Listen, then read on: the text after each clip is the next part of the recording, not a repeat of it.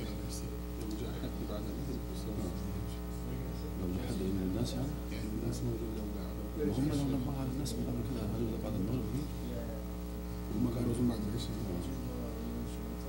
والله خير عمهم عامل ايه كويس الحمد لله طيب حد راح معك رجل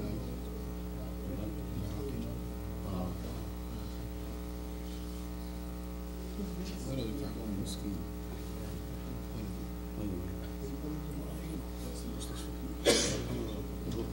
يوم البيضاء تعبان يرجع المسكين ثاني وفي حركة الله يشفيه يطول حياته الله يشفيه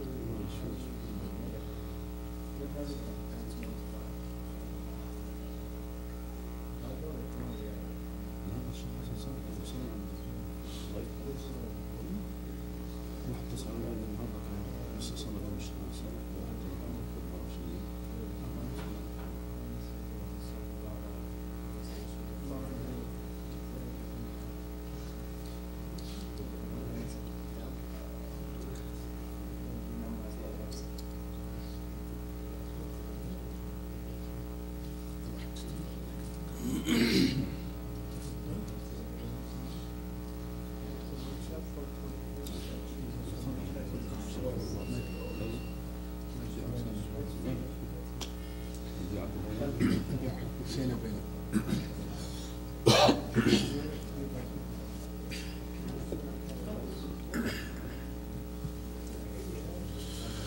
الله أكبر الله أكبر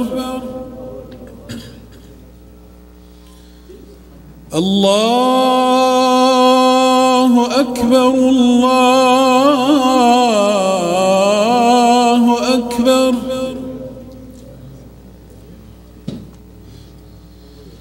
أشهد أن لا إله إلا الله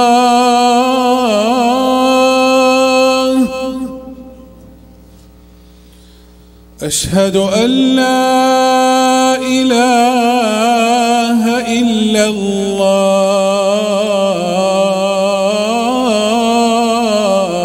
الله أشهد أن محمدًا رسول الله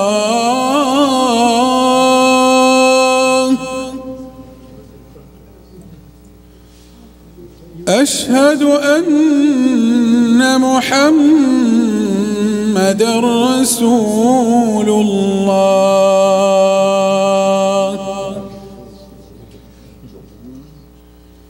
حي على الصلاة حي على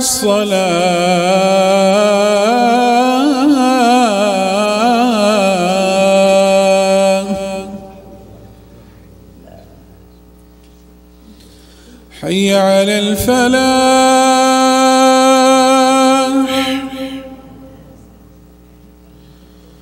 حي على الفلاح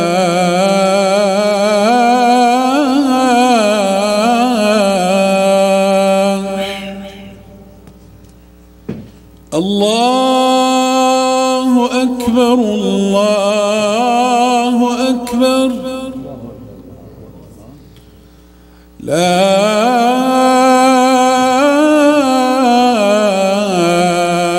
إله إلا الله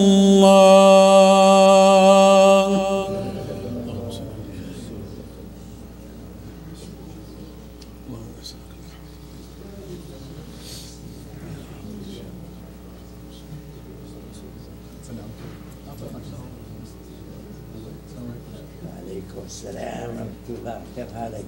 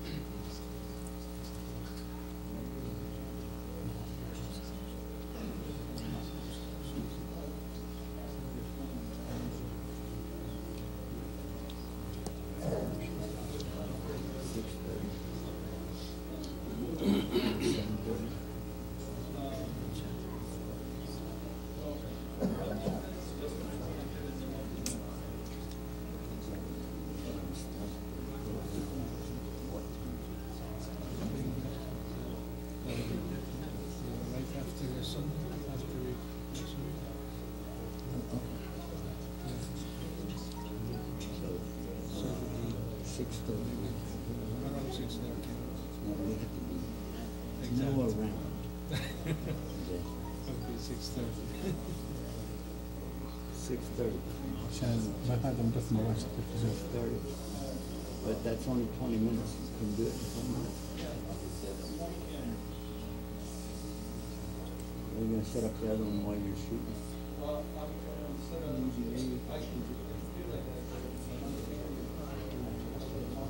Yeah, we're about ready to pray. And it's 11 minutes after right now. Right after we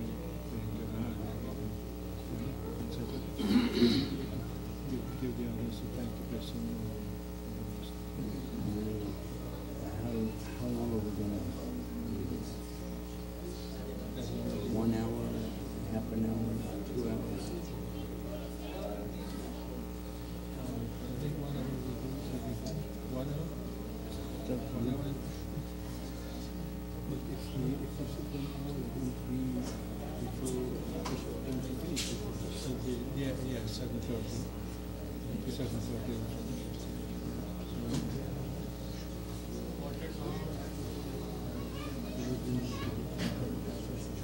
We can start on the hour or the half hour, either way. And then we run for 1 hour. You don't want to delay it until 7 o'clock. 7 o'clock will be very late after Maghrib. So 6:30 will be better. Okay, and then cut it off at 7:30. 7:30, yes. Okay, well, we can continue the program if we need to. We just need to know before we start exactly how many seconds. So we'll know it, because we have a timer in the studio. We connect to the internet, and it will put it on exactly, and then cut it off exactly. Even if I'm talking, it'll... Okay. So if you want to go later than 7:30, that's No, fine. we got to be 7:30 to 8:30, or 8 to 9, 10 to 11, like this. It has to be exactly 1 hour. 1 hour. So 6:30 to 7:30. So let's start now. It's exactly 6:30, 7:30.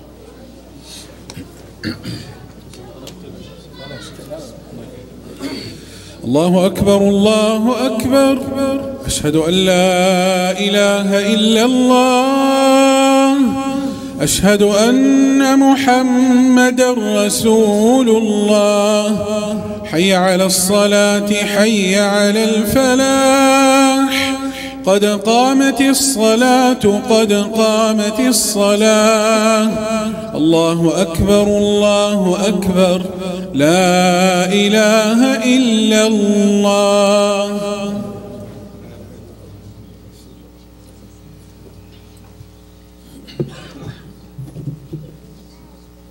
استقيموا يرحمكم الله.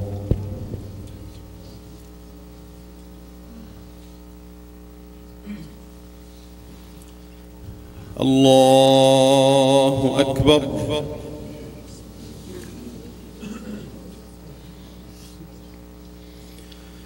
بسم الله الرحمن الرحيم الحمد لله رب العالمين الرحمن الرحيم مالك يوم الدين إياك نعبد وإياك نستعين اهدنا الصراط المستقيم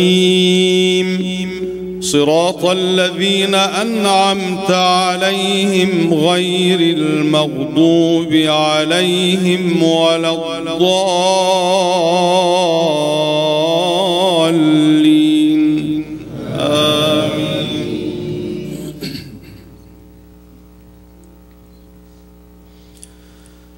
والضحى والليل إذا سجى ما ودعك ربك وما قلى وللآخرة خير لك من الأولى ولسوف يعطيك ربك فترضى ألم يجدك يتيما فآوى ووجدك ضالا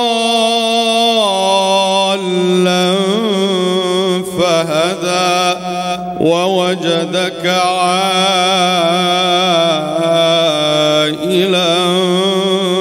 فأغنى فأما اليتيم فلا تقهر وأما السائل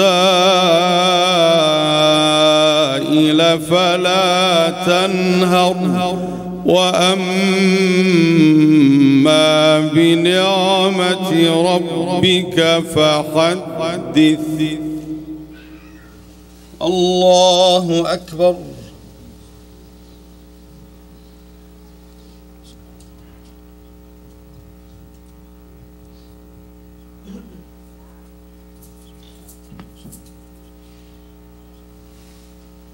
سمع الله لمن حمده.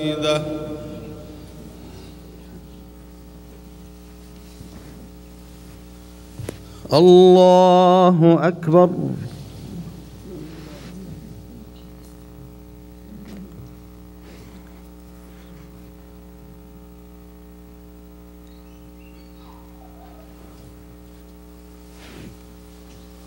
الله أكبر.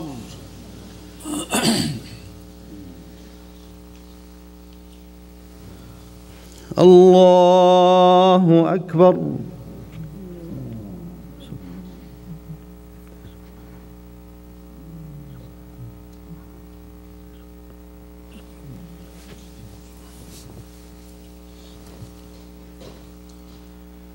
الله أكبر.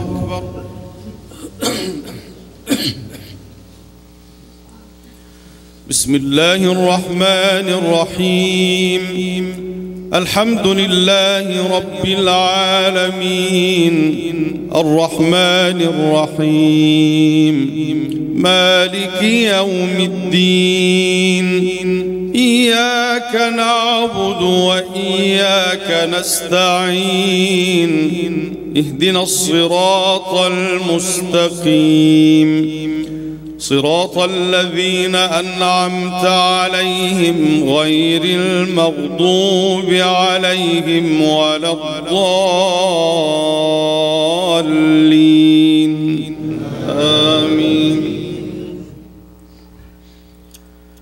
ألم نشرح لك صدرك ووضعنا عنك وزرك الذي أنقض ظهرك ورفعنا لك ذكرك فإن مع العسر يسرا إن مع العسر يسرا فإذا فرغت فانصب وإلى ربك فارغب. الله أكبر.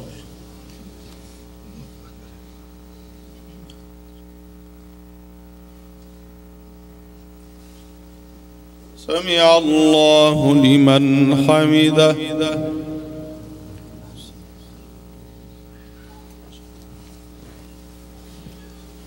الله أكبر.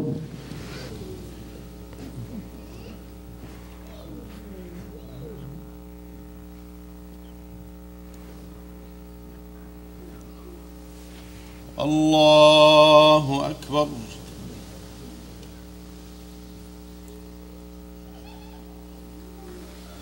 الله أكبر.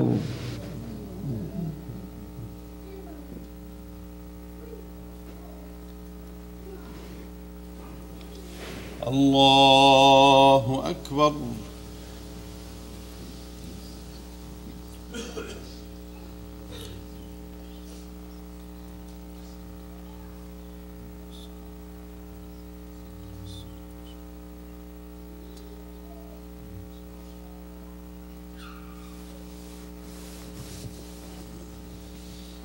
الله أكبر.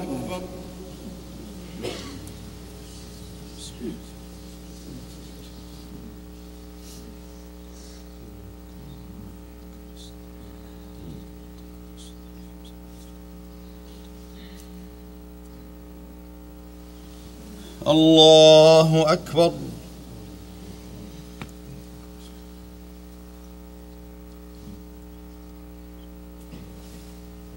سمع الله لمن حمده.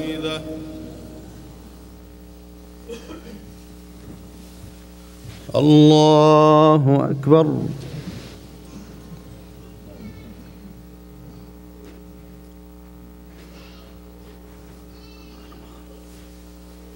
الله أكبر.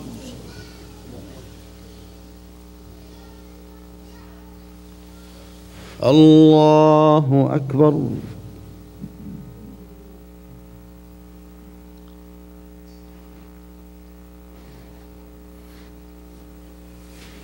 الله أكبر.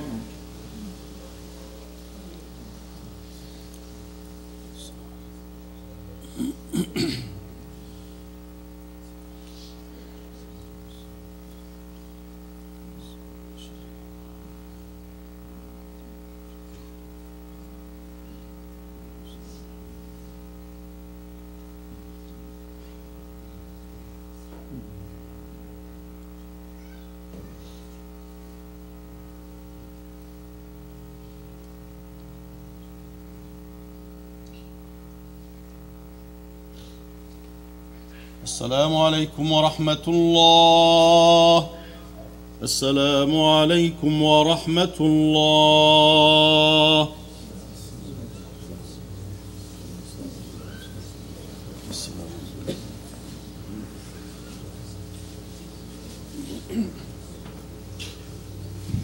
السلام عليكم. الحمد لله نحمده ونصلي على رسوله الكريم. أما بعد. At 6:30, Sheikh Yusuf Estes will be speaking, inshallah, and for an hour. So we have very little time to start with. Prayer sunnah, and then, inshallah, he will start. 6:30. I think he needs no introduction. Sheikh Yusuf Estes has been here to this community previously, and he is well known otherwise also. We welcome him. We welcome also Sheikh Muhammad Hassan, who gave the khutbah earlier today, as well as the other brothers who came with them and are helping out here. Jazakumullahu khairan.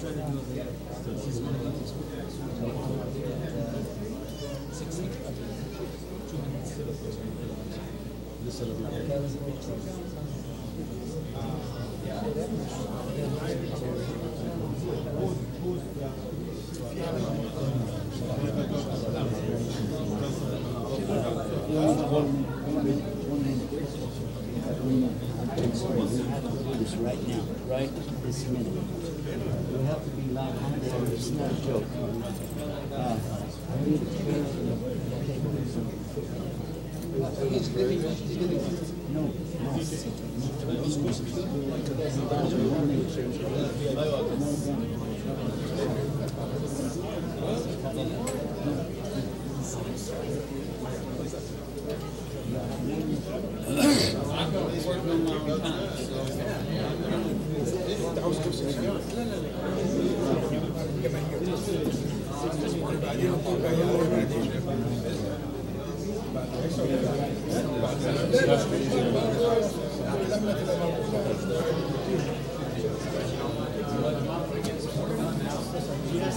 So a house might I just need the money.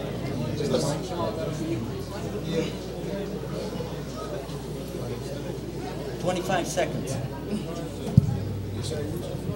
1 2 1 2 1 2 1 2 1 2. Yes, absolutely. I need my medicine. Jazakallah khair. Okay. Wrap that. Wrap it. There's no flag though, so.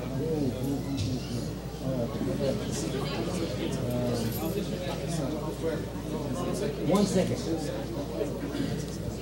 You're live.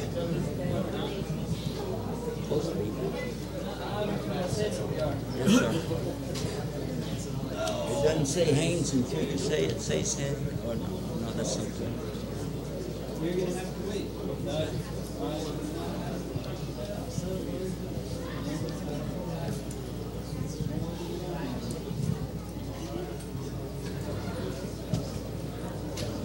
You gotta wrap this twice, don't you?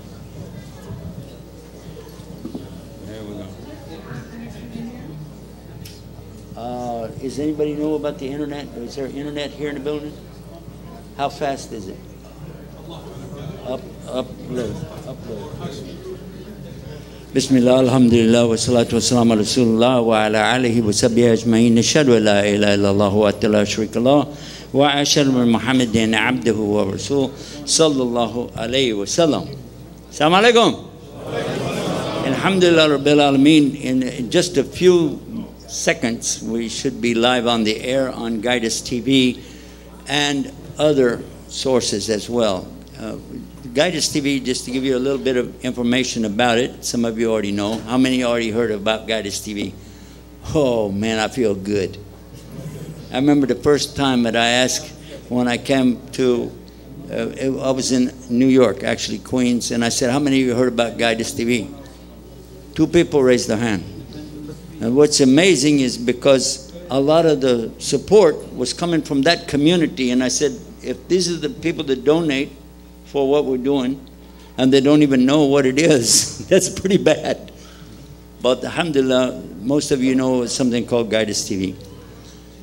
The channel has grown. Now we are on satellite all over the United States and Canada, but also we're on things like Sharp TV. When it comes out, it has it built in. And some of the others that have, like Roku Box and Hulu and things like this, you'll find that Guidus TV is on some of those. We were on all the smartphones, but now we're only on the ones that, well, the iPhone is the one we're not on right now. And the reason, because we're having to redo the app. They have some new regulations about security, blah, blah, blah. So, you know how that is with the blah, blah, blah, right? And as soon as we get that done, no matter what you do with iPhone apps, they always send it back and you got to do it again. Doesn't matter. I think they work for the government. I don't know. And speaking of that, while we're on the air, no jokes about the government. No jokes about the president. But if I tell one, be sure to laugh, okay? Alhamdulillah. We've had a series of real strange things happening around the world today, a lot of it affecting Muslims directly and indirectly, and I think most of you know about it. The one thing I would like to encourage all the people, Muslim and non-Muslim alike, I'd like to encourage everybody to consider the source and don't get involved in saying or doing things that will not help the cause. And especially if it's going to hurt you or your family, don't do it. Don't say anything. Just keep it to yourself. Our Prophet ﷺ encouraged us to do like this, and I think it's very smart for us to be prudent when it comes to these subjects, even privately. It's no benefit to make fun of people, although some people make it so easy to make fun of them. You know what I mean? But still, it's not a good thing in Islam to do that. And it's not a good thing to teach our children to do that. They have enough of that nonsense when they go on the internet as it is, and I don't want to encourage more of that. Ready when you're ready, Chief. By the way, thank you, brother, for helping us with that. Jazakallah khair. Also, one of the things that is coming up more and more is about people leaving Islam. And this is happening. This is happening, but don't think that Allah doesn't know what's going on. Because our Prophet ﷺ predicted this exact same thing 1,400 years ago. If you think about this, I want to make you think of something, especially our youth, to think about something that's right now today. If you went to the racetrack and there's horses running around the racetrack, and you're going to guess which one of those horses is going to win the race. Maybe they have 10 or 12 horses. Out of 10 or 12 horses, you probably will not guess right. Even if somebody's telling you, for sure we think this horse is going to win, it probably won't. Is that true or false? Yeah. And I'm in New Jersey. I know people bet on stuff all the time over here, right? But it's haram. Anyway, the thing that I'm saying is, how could you, in looking in front of you at something living, and tell me what it's going to do? Sometimes the horse won't even make it out of the chute. Sometimes it'll fall over before it gets to the end. And a lot of times it will lose the race. But our Prophet ﷺ is telling us something 1,400 years ago. And you can see it today. What's the biggest, tallest building in the whole world today? Where is it located? In a desert? Huh? Is it in a desert? Yeah, and that's exactly what he said. And is anybody trying to build a bigger building? I just came from there 2 days ago, and I saw the building that they're trying to build bigger than it, which is in Jeddah. It's temporary, stopped while somebody's taking a vacation or whatever. Everybody knew what I meant, right? Yeah, right. And when he gets out of his vacation, then he'll go back to work on it. But anyhow, what I'm saying is that this was predicted by our Prophet ﷺ, not just that they would be in the desert, not just that they would be by people who just recently, like within the last 100 years, were very poor Bedouins living in the desert. 100 years ago, these people lived in a khema, tent, in the desert. Yeah. You want to look it up better? Yes, please. It's in my comments. Is it just you talking? Is it just you talking? Yeah, it's just me. Oh, okay. Well, then just clip it on. Is there a gin or something? Does that mean? I don't know how to do that. Oh, you mean clip it on me? Yes, sir. Oh, I can do that. You just clip it on here. You get you one more microphone and you'll be ready to work. One more for what? For the FBI. Oh, that's right. Yeah. You don't need one for CIA? I thought we had to be split that up. That's next week. Next week, okay.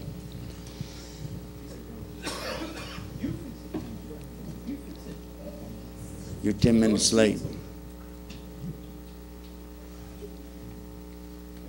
So our Prophet ﷺ, he told us about this 1,400 years ago, and the way he said it in Arabic, it means they're competing against each other. Competing, like a contest to see who can build the tallest building in the desert.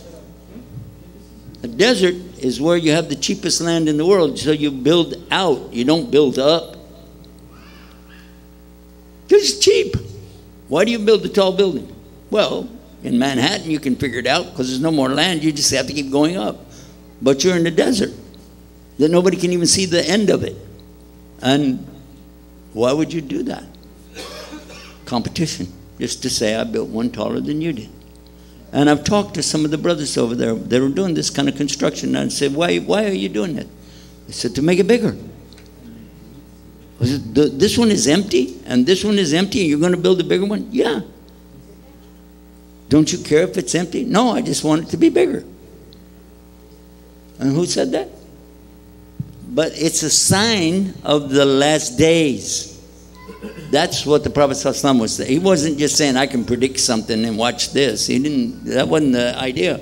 It's a sign of the last days. Today we know about something else that is in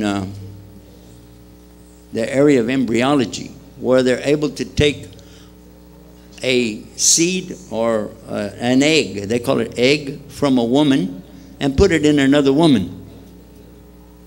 And then that egg can be fertilized by the sperm of the husband of the first lady. And put that in this lady, and then she's going to conceive and have a baby. And she has the baby, and then they take it from her, because it's not your baby, it's our baby. And this way, the lady whose egg it is doesn't want to lose her shape, by having a baby and stretching out and all. So let this other lady have that.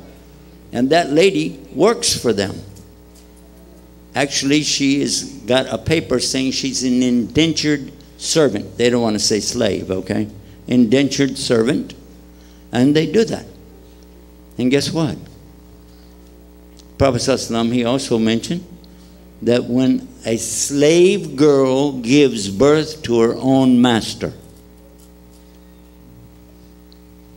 and it's happening today. It's not a subject to discuss about, oh, is that right or wrong? That's not even the point. The point is what? He said it. And he said what it means, the last days. So this is where we are.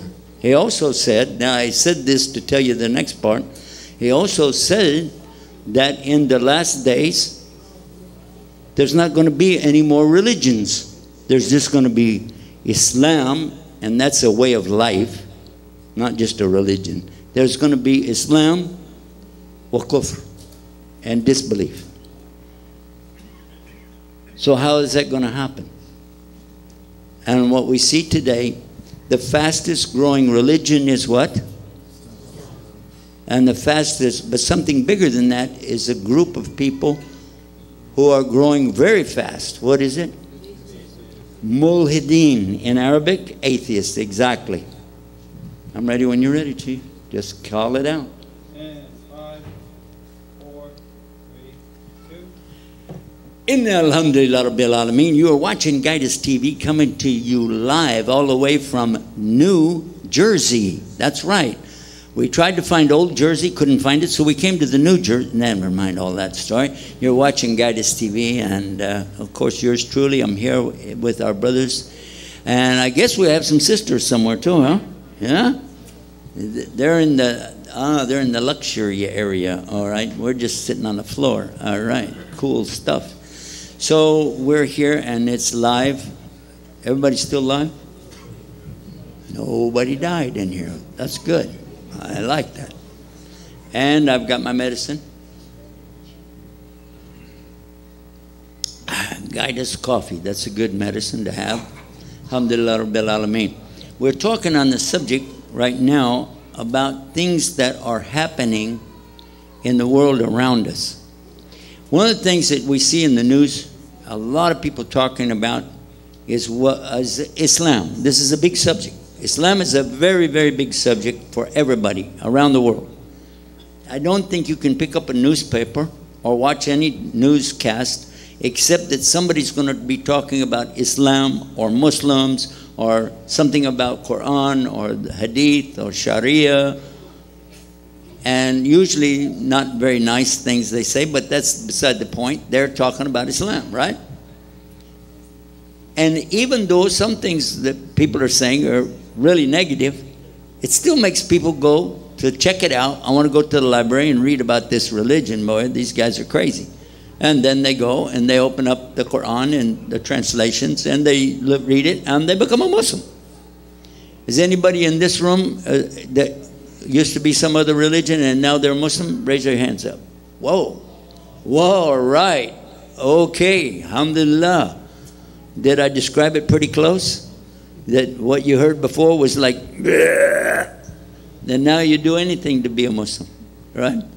Everything is Islam. SubhanAllah. I know how it feels. God did the same thing. I heard about these guys that, you know, don't believe in God. They worship a black box in the desert. They kiss the ground 5 times a day. They don't believe in Jesus. And I come to find out, not only do we as Muslims believe in Isa alayhi salam, which was his real name, but on top of that, we know he's coming back in the last days. We know that. If we don't believe in his miracle birth, if we don't believe that he was able to do miracles by the permission of Almighty God, if we don't believe that he prophesied things that were to come, and if we don't believe he told about the comforter who would come after him, if we don't want to believe that, we can't be a Muslim. But we even know some of the things that the Bible didn't mention. For instance, how amazing is his mother? A lot of people don't know that of course, we don't worship his mother. We don't worship him. We worship the God that they worshiped. But we have such a high status for her above any other woman that ever lived. Maryam, or Mary, is mentioned in Quran as the best of all the women that Allah ever created. That's pretty cool.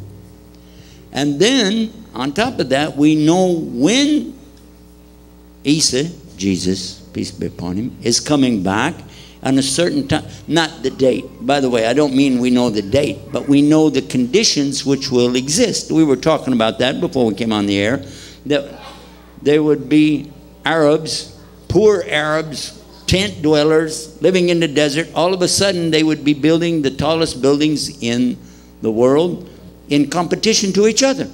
Huh. Is that true? They're doing that? Oh, well, we found out, guess what? In a place called Dubai, in the United Arab Emirates, there is a building called Khalifa Towers, Burj Khalifa. I've been there. And then when you go, it doesn't look like it's real. Because you can see the top of it even before you get close to the city. And as you get closer and closer, all you see is that there's no city. It's just this pencil sticking up. It looks like a silver pencil. And the closer you get, then you see more of it, and finally you see some of the buildings down below it. It's tall. But now, only about a 45-minute drive in a taxi from Mecca, where Muhammad was, where he was born and grew up, to a place called Jeddah in Saudi Arabia. That's that close. They're building another building right now to be taller than the one in Dubai. And I'm not supposed to say this on the air, so I'll whisper it, so maybe, I won't be in too much trouble. But most of those big buildings are half empty. Whoop. So why would you build a big building just to be empty? And I asked some of the people who do that, they said, to be taller. Okay, well, some people have more folding money than change. Do you know what that means? Another way to say that? Some people have more dollars than cents. Was that out loud? Anyhow. The idea that I'm talking about is that the signs of the times, the predictions that have been made, are coming true. Many of the things that we've been talking about here tonight, we have realized that this is not possible for anybody to guess that all these things would be happening at the same time. But how about this? I want you to consider this. The fastest growing group of people in the world. Now, somebody sitting at home is probably thinking, he's talking about Islam, fastest growing religion. I didn't say religion, though, did I? I said group. The group which is getting more people joining that group on a daily basis is not Islam. It's in Arabic called mulhideen, which means atheism. Exactly. That's exactly right. People who are in disbelief. And what's strange, if you tell them, because I have done this, I've said, you know that you're the fastest growing group. They said, really? We are? Yeah, you are. But this was predicted 1,400 years ago by the Prophet of Islam. He spoke about you. And they're like, oh, really? He must have been very smart. Yeah. Okay, whatever. This is an indication of somebody who really doesn't want to know or to be guided. The people who want to know, that want to be guided, they said, if there's a God, then guide me. And by the way, that's where we got the name of the TV channel, Guide Us. We say that every day. Maybe 17 times a day, maybe more. Guide us, Idina Siratal Mustaqim. Yeah. Subhanallah. How about this? Prophet ﷺ is talking about people who want to be guided, and they get guided. And people who don't want to be guided, and they're not. It all starts in here. What do you want? Because this is the place you can get it, right here on earth. Whatever you want, you can get it. You want to be guided? You got it. You want to be misguided? You won't be guided. Simple as that. Anyway, to come back to the subject about these last days and these groups, our Prophet, peace be upon him, told us that in the last days that all the religions are going to be gone. Except what? Islam. And the only other group will be kufr, which means no belief. Actually, kufr, technically, I'll show you a demonstration. You want to see kufr? Watch. This is kufr. Not my coffee, not the jug, but this is kafara. I covered it. The word cover in English is very close to the word kafar in Arabic, meaning to cover something. So it means hiding or covering up. And they used to use this. Check this out. You like to learn things about words, especially Arabic words? So they use this to describe a person who's digging the ground, dropping seeds in the ground, then he covers it up with the dirt. So are the seeds really there? Yes. And he covered it up. Got it? So this is an act of kafara, and the one who does it is a kafir. And that's what they used to call farmers. But after Islam came, they didn't want to be called kafir anymore, for obvious reasons. So don't go to Saudi Arabia and you see a guy driving a tractor or running with his horse or doing something, say, hey, kafir, how you doing? It's not going to work. I like a lot of words that get different assignments. The word has a meaning when it starts, and it gets changed and changed and rechanged. When I was a boy, if you said that you had an uncle who was really happy, because he's gay, it would mean something different today than what I said about 60 years ago. Just to understand words alone is something good. But to understand the predictions of the Prophet ﷺ is, of course, a lot better. And what did he predict that would happen? He told us about this day when people would be in two groups, only two groups, belief and disbelief. So much so that the one who is the disbeliever would see the believer and he would say, hey, believer. And the other one would say to him, hey, disbeliever. Hey, kafir. And there would be no problem. Then the Prophet ﷺ, Prophet Muhammad, peace be upon him, he told us that some people would even have kafara on their head. Now, I thought when I read it, and because I asked some of the scholars about this, I thought, well, what does that mean? Maybe it means in his mind. And then on his chest, okay, so it means in his heart, right? So on his mind, his heart. No, for real. In England, there are people who really hate Muslims so much and hate Islam, they had it tattooed up here, kafara, kafir. And on their shirt, it said, I'm a kafir. If you don't believe what I just told you, go to a search engine like Google and type in T-shirt, T-shirt, okay? Then K-A-F-R, and watch what happens. You'll be shocked. You can also put it in English letters if you don't want to use the Arabic, and just say, I'm a kafir, like that. Don't say that, but I mean, type that. Because you'll be surprised How many people over there, they think they're proud of that? Look, I don't believe anything. And even some Muslims, they left Islam. And they did that. Now, that's something that Muslims don't like to talk about. In fact, they don't even want to believe it.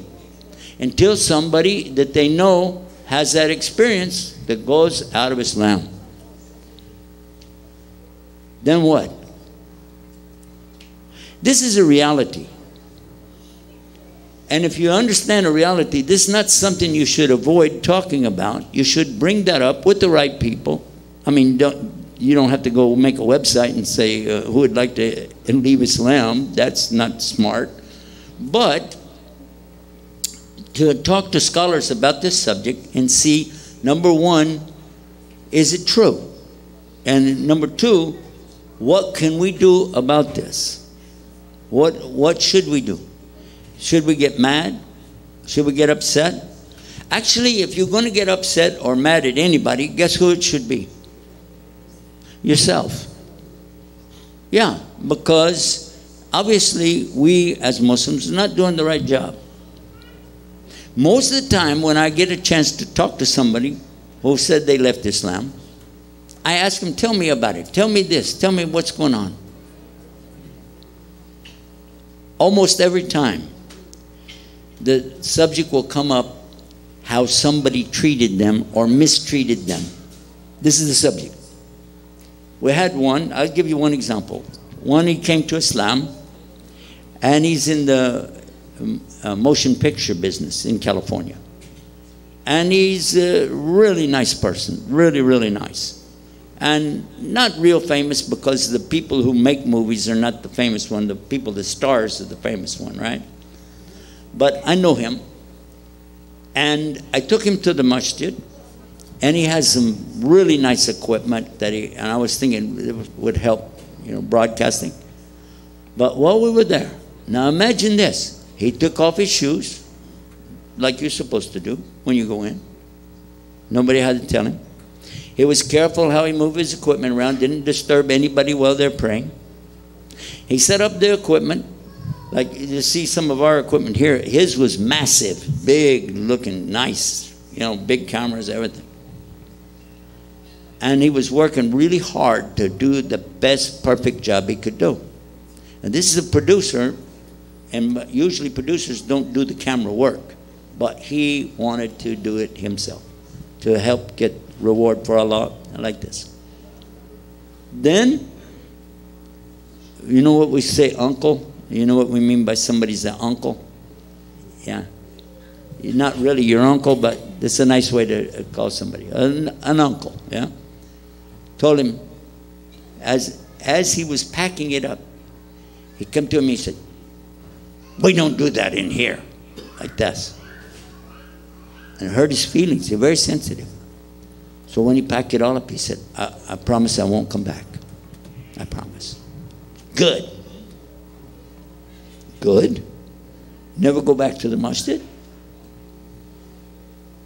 We're still friends. We still talk. But he doesn't want to go around Muslims. Why? Because of the way we treat them.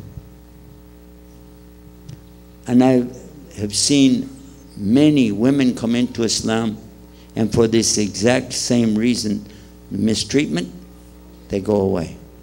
Strangely enough, when I talk to them, I find out they still do have a belief in Allah, but they have no consideration for Muslims anymore. If you don't talk about this subject, if you try to hide this subject, it gets worse. Anytime there is a disease and you don't want to admit it, you just try to cover it up, don't you think it's going to get worse? Shouldn't you go to the doctor? Am I wrong? Huh? I found even some imams, they don't want to talk about the subject. Oh, like that. But if I don't ask you, if I don't talk about it, how will I know what to do? How old are you? 12 years old. Okay, when I was your age exactly, I used to ask questions about religion. And you know what I heard a lot of times? Just believe. Just have faith.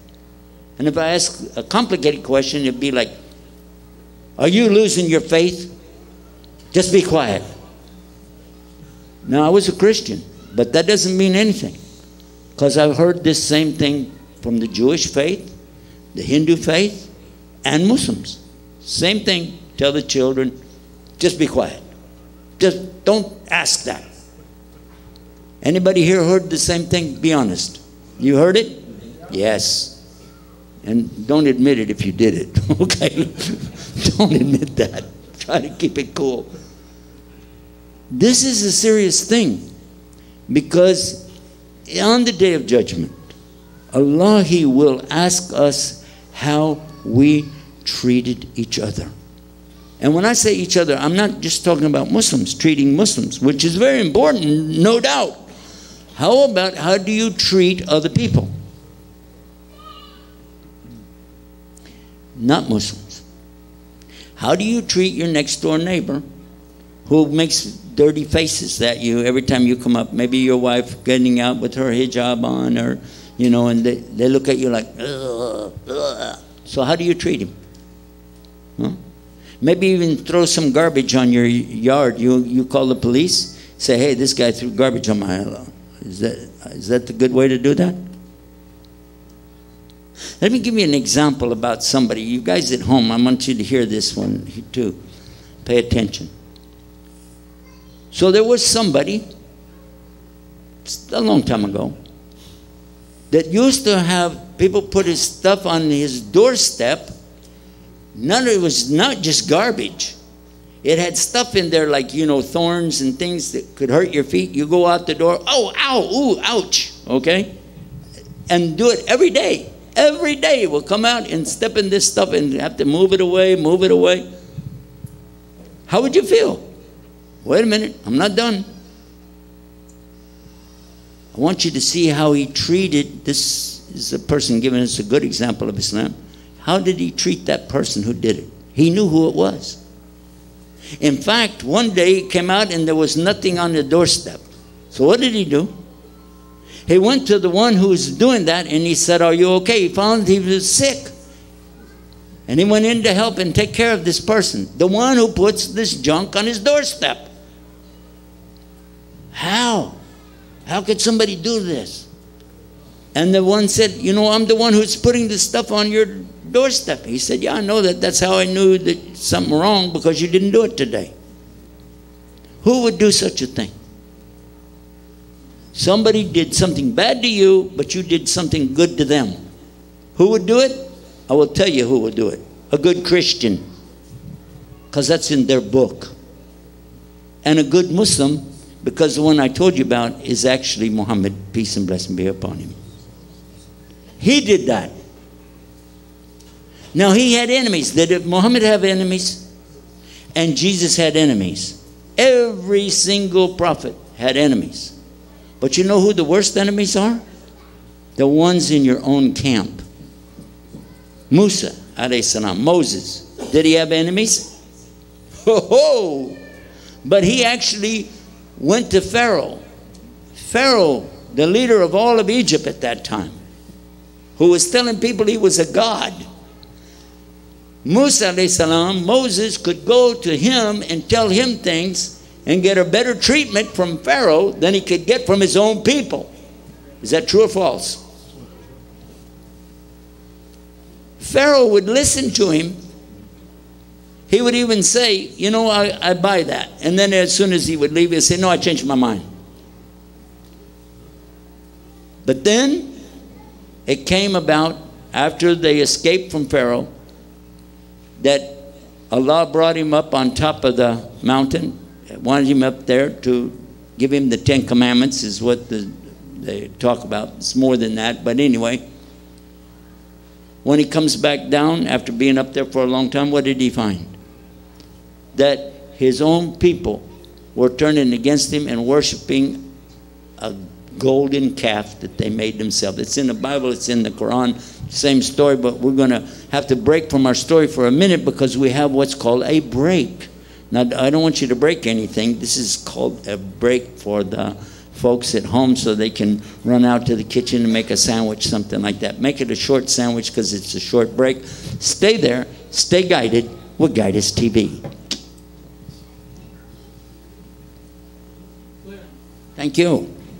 All right, this break is only about, what, a minute? So you don't have time to go make a sandwich, okay? Stay right there. The stories that I'm telling are more for the benefit of the millions of people watching at home. Around the world, we do have so many people watching us on social media now. Even, I think we have about 750,000 people just on one Facebook account. We have about 9 or 10 Facebook accounts, Twitter accounts, LinkedIn, so and so. And imagine with that and the television channels that we've got. One of the things that I would like to tell you about in this quick break is we're coming out with something, we call it Halal TV Box. Halal TV Box. It has about 70 channels. We're only one of them. Of course, we put ourselves near the top. We put Quran #1. People can go there and listen to Quran, see what it says. Oh, here's one right here. You can put that in your pocket. You can take it on the road. I take it on the road with me. I can put it in my pocket. The lady can put it in her purse. And when you get where you're going, just plug. There's 3 wires that come with it. One goes to the electricity, one goes to the internet, and one goes to the TV. You can 30 seconds. All right.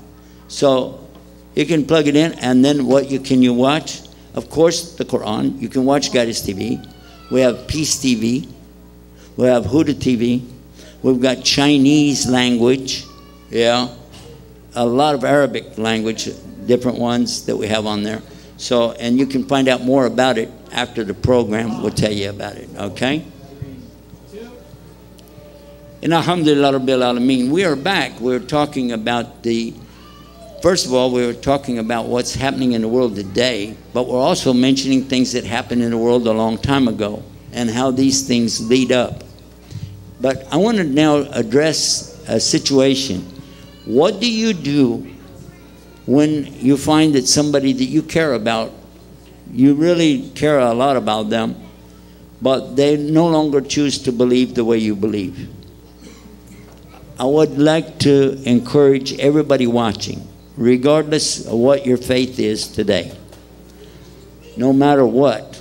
This works for everybody. I'm giving the same advice to myself that I'm giving to everybody, regardless of your faith or belief. First thing is, consider the faith that you have and prove to yourself that it's right. Because if you said, well, it's right for me, well, that's good and nothing wrong with that. But is it real? Because if you can't prove it, if you have no testable evidence for it, then it's called blind faith. Taqleed in the Arabic language. It means that you don't really have a direction that you're basing it on anything more than just blind following. And this is not encouraged in Islam, nor is it encouraged in when people take psych classes, or if you go to the university, they want you to prove up what you're saying. What's the proof? Now, in Psych 101, if you take psychology, you go to a university and they have this, then what's going to happen, they will ask you, can you prove you exist? Anybody ever heard that question before? Huh? Yeah. Can you prove you exist? Well, the first time I heard that, I thought, well, that's a dumb question.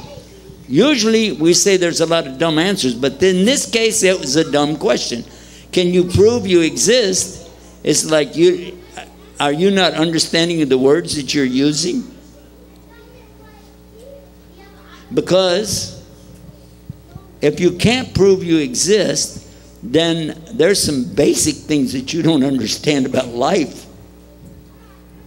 First of all, why do I need to prove to anybody I exist? I mean, you can hear me, you can see me, you can touch me, if you want to. So you have sensory perception, seeing, hearing, tasting, smelling, feeling. All of these things are sensory, that you pick something up, you feel it, you taste something, you can tell the difference between really good coffee and not really good coffee. I just use that as an excuse to drink that without people figuring out, Anyway, so what I'm getting at, though, if you can see it, hear it, smell it, taste it, see it, so on, all of that proves something exists. But this is the excuse that some people use not to believe in God. And I respect that. I respect it, because they'll say, I don't see, I don't hear, I don't smell, I don't taste, I don't feel, so I don't believe. Okay, that's good. But what about thinking? Now, this is not a perception, but it's just common sense. I'm going to ask you about thinking. Are you able to think? Yes. All right. So I will encourage you to use this before you use this. Because if you ask me the question, can I prove I exist? I will ask you a question. Why do you need me to prove anything to you? I'm happy with what I got going on over here, but why do you have a problem? Do you think I don't exist? Because you can put your hand out and feel, which is what you just said. You don't believe something because of that. These are the same people that say, don't believe in God. They say you can't prove you exist. Well, if you're my professor and you're asking me this question, are you serious? You really want to know? Is this really your question? You really are asking this question?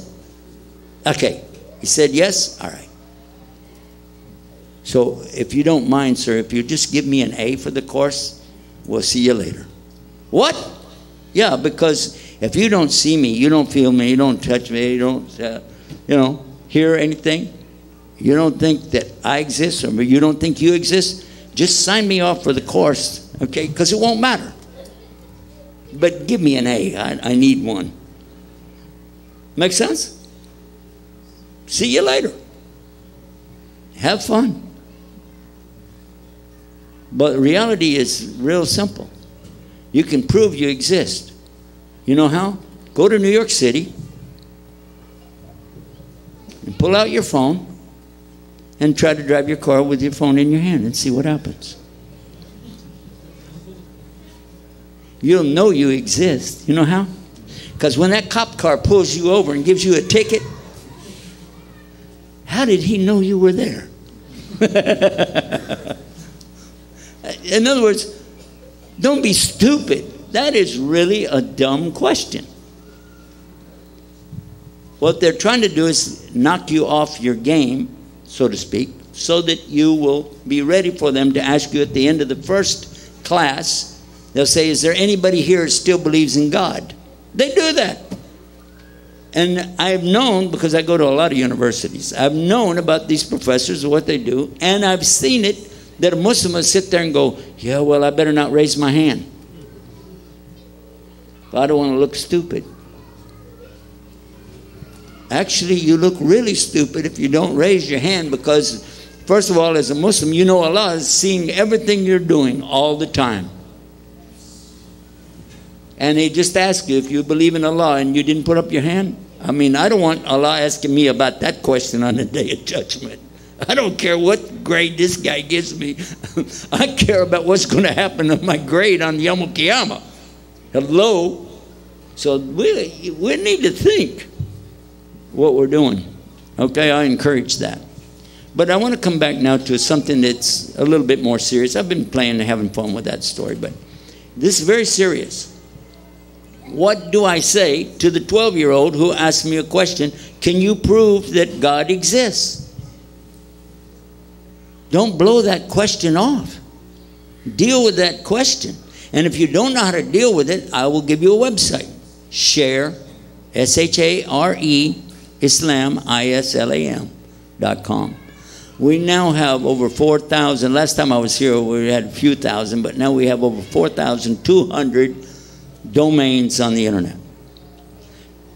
And even if I start telling you all the names of them right now, I'll still be here next week with no sleep, no time to eat, still talking and still not going through half of them because there's that many. But I will tell you one that you can get access to a lot of them. ShareIslam.com. And it's set up like the games that the kids like to play. You like to go play games? Have you seen some games on the Game Boy or something like this? Yeah? All right. So we made it like that so you could just like move it with your finger on your phone or use your mouse on the computer, and you see these lovely pictures. And each one of the sections, it's actually a website, different websites, but each of these sections has questions. And you can click it and it will give you the answer. Simple answers. Sometimes they're a little bit like college level because they're answered by some big scholars, and we tried to bring it down to a level we could all understand, but still it gets pretty involved. And I want to encourage us to do that because we really do have a lot of our Muslims today that don't have the basics.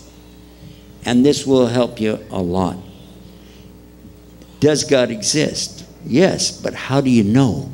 How can you prove it without a doubt? And one of the things, there's many things you can use your common sense. But I want to use something for Muslims and Christians and Jews. The prophets are those who brought the proof with them through their mu'ajizah, through the miracles that they do. And those people could see. Because they said, if we don't see it, we don't believe it. Oh, no. Hold on. They were right in front of them and they did miracles. For instance, in the case of Jesus, peace be upon him, one of the miracles that we know about, he formed up clay. Clay. He formed these little birds out of clay, and then they became real birds and they flew away. In the case, and this is mentioned in Hadith, how about in the Quran, talking about birds, that Abraham, peace be upon him, he's asking Allah about some proof. He asks for proof. This is Surah Baqarah, right after a few ayahs after Ayatul Kursi. He's asking Allah for proof. And Allah is asking him like, what? You got a problem with proof? Is your belief, your iman is weak or what? No. I just want to have something, to kind of boost it up. I'm giving Texas translation to this. You know that, right? Okay. Anyway, so here's the proof. Allah told him, take some of these birds and cut them up. Make like the biha on the birds. And then take these pieces and put different pieces on different mountains. Okay, and then go back and then call them. Call these birds. And they all came back together and flew back to him. The case of Jesus mentioned in Quran and also mentioned in the Bible. In the Bible they tell you who is the name, somebody named Lazarus. He's dead. He's dead. But when Jesus, peace be upon him, goes to this man, the man comes back to life. We say by the permission of Allah. And this is a very good point because you understand we don't worship any of the prophets. We don't pray to Abraham. We don't pray to Adam. We don't pray to Jesus. We don't pray to Moses. We don't pray to Muhammad. Peace and blessing be upon them all. But what we do, we pray to the God they told us to pray to.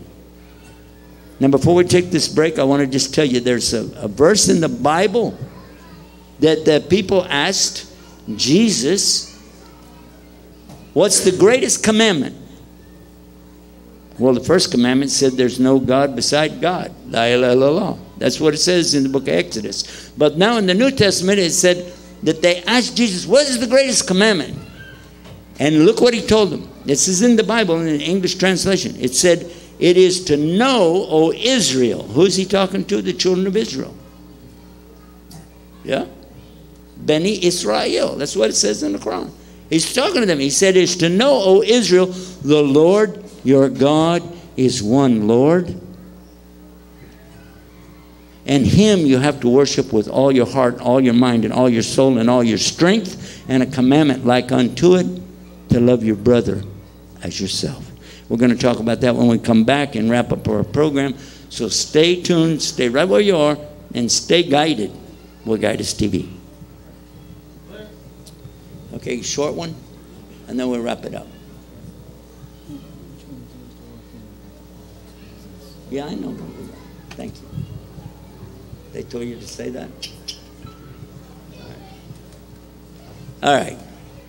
So whenever we come back, they want me to bring in what's our subject for tonight. Okay. Right after this. So it's not really a commercial, but sort of. Alhamdulillah. How many seconds? 20 seconds. Can we do something about this noise in the background that really is going to go out and it doesn't sound right to the people watching at home? Torturing small children? Yeah, torturing small children does not sound good. 10, 7, 5, 4, 3, 2. Inna alhamdulillah rabbil alameen, and we are back, and we are trying to get something to slow down this activity we got in the background. I know it sounds like we've got a bunch of crazy dogs and cats fighting, but that's not really the case. We're just having a good time here tonight. Alhamdulillah rabbil alameen. I was mentioning something just a few minutes ago from the Bible, but we have something also in Islam as strong, or maybe even stronger, telling us the importance of taking care of each other. Because it said in the Bible, a commandment like the first commandment is to love your brother as yourself. We have something even stronger. We have in Islam to care for people even if they're not your so-called people, because they are people. Even if somebody is not a Muslim, you still have to care for them. We mentioned this. Somebody was putting trash on Prophet ﷺ's doorstep, and then what he did. So he wanted to take care of that person. And I think that this makes a lot of sense. It makes a whole lot of sense in that shows people that you are really bigger and above just retaliating about everything. If somebody took a key, and this happened to a brother, took a key and walked along his car, and they call it keying somebody's car. He scratched his car the whole length, a real nice, expensive car. I know what would have happened to that person in Texas if they would have seen what happened. But instead, he said, may Allah forgive them.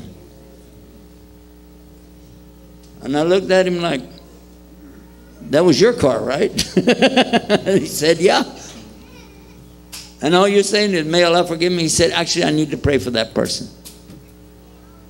That's not what I grew up with. You just scratched my car for no reason? What? But he said, look, and this is Islam. Whenever somebody does something like that, it means there's a reason in their head. Maybe they don't like Islam. Maybe they don't like us. Maybe this guy has a problem. But whatever it is, I hope Allah will guide him. Because I'm not perfect either. And I hope Allah will guide me. So I will pray for him to be guided. Does it make sense? I'm like, kinda, sorta, let me get more information. The more I study Islam, the more I see this is the behavior of a real believer. When I read it in the Bible, I said, well, okay, that's because he's a prophet, you know. He said nice things about Jesus and what he did, peace be upon him. But, hey, I'm not a prophet, so I don't have to be good like that, right? No, you're supposed to. You're supposed to forget. How about this one? When it's said in the Bible, now I'm talking, of course, to a lot of Christians out there, but still, it's said if somebody slaps you on the cheek or hits you on the cheek, give them the other cheek. I didn't grow up with that. I heard it. Oh, don't get me wrong. I heard it every Sunday. All right, I got that, but that's not what I saw. I promise you that is not what I saw growing up. But a human being who can rise above this retaliation idea and really serve other people, even if it takes something away from them, they don't mind, because they understand there's a bigger picture, there's a bigger outcome, there is a bigger life waiting for all of us. A bigger and better place waiting for you.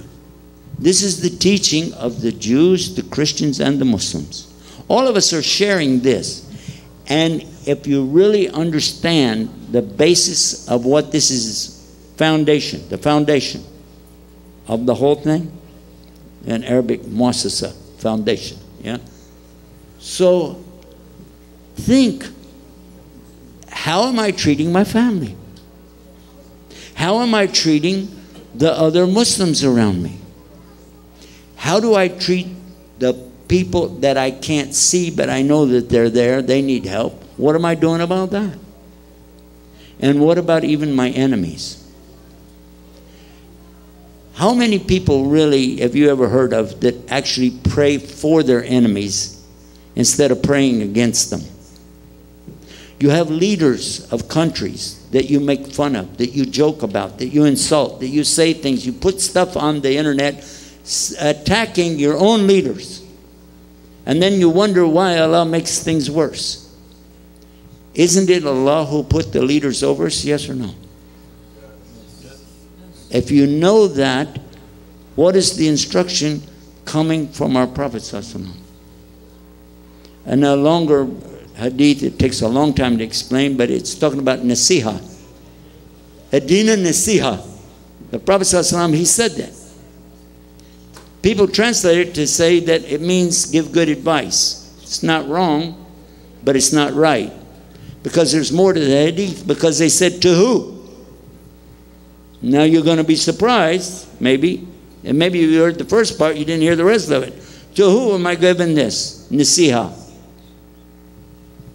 He said, to Allah. Are you going to advise Allah? I'd like to know where you're thinking about on that day. And his book. How do you advise the Quran? Excuse me, I don't get that. And his prophet. So I saw him. And the Wali Amr, the one who is responsible for all of the people and to the general public. So this needs a lot of qualification and explanation, but the bottom line is the Wali Amr, the one who's the leader of your country, you have to be given nasiha, which is not just advice, it's support, to support the good that they do. Every person has some good and some bad. And it's not up to me to decide how much good or how much bad. Pray for the good of the people. Ask Allah to guide the people, and you'll be surprised how much better off you're going to be, the people around you are going to be, and then in general, what happens for all of us. Now, our program tonight, we're about to go off the air in about a few seconds. I just want to mention that those at home can support this channel, and they can also support the program we're doing tonight. You also, all you guys watching us all the time, you know how to text to 71777. I'm asking you to do it right now. Send the word, it's letters. M-W-O-L. M-W-O-L. And I'll explain to you that are here right now. We've only got a couple of seconds left. I just mentioned this. You are supporting orphans that you don't see, but they are in a desperate situation. Do that right now. And inshallah, Allah guide all of us. Stay tuned. Stay guided with Guidance TV. All right. So what I was talking about, hey, pull out your cell phone real quick and I'll show you something. It's not maybe. Pull it out. Okay? Don't make me come over there. I am from Texas. You know that, right? I'm not going to come and give you a massage, all right? Pull out the cell phone. All right. Thank you. Now, what I want you to do right this minute is to send a word. Well, it's not a word. It's the letters. M-W-O-L.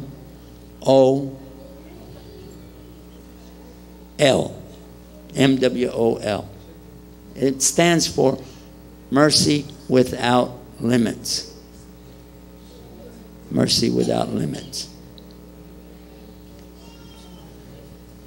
Now, when you do this, it'll ask you, some of the, especially on smartphones, it will say, are you sure you want to do this? Maybe it's going to charge your phone. It will not.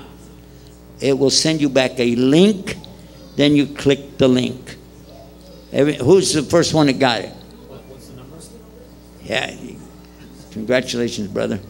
May Allah let you be first in the Jannah. Ameen. And then Allah let me be second so I can make sure you made it okay. All right. The phone number is 71777. The phone number is 71777. It's a special number that... hello, somebody call. Hello? Hello? Hello, somebody come. What's the matter? Okay, we're still working here. Okay, somebody come. I'll call you later. I thought maybe it's emergency. Anyway, so this will send you a link back. You click the link, and then you can see the project. Tonight's project is something we just now put it all over the world. I'm sure that a lot of people just went, what was that, you know? But they will probably do it to find out what it is. What we have, and the brother's going to tell you all about it right now because he's got it firsthand. But what I heard him say this morning really touched me. I really want to do whatever I can, and I'm encouraging you to do whatever you can.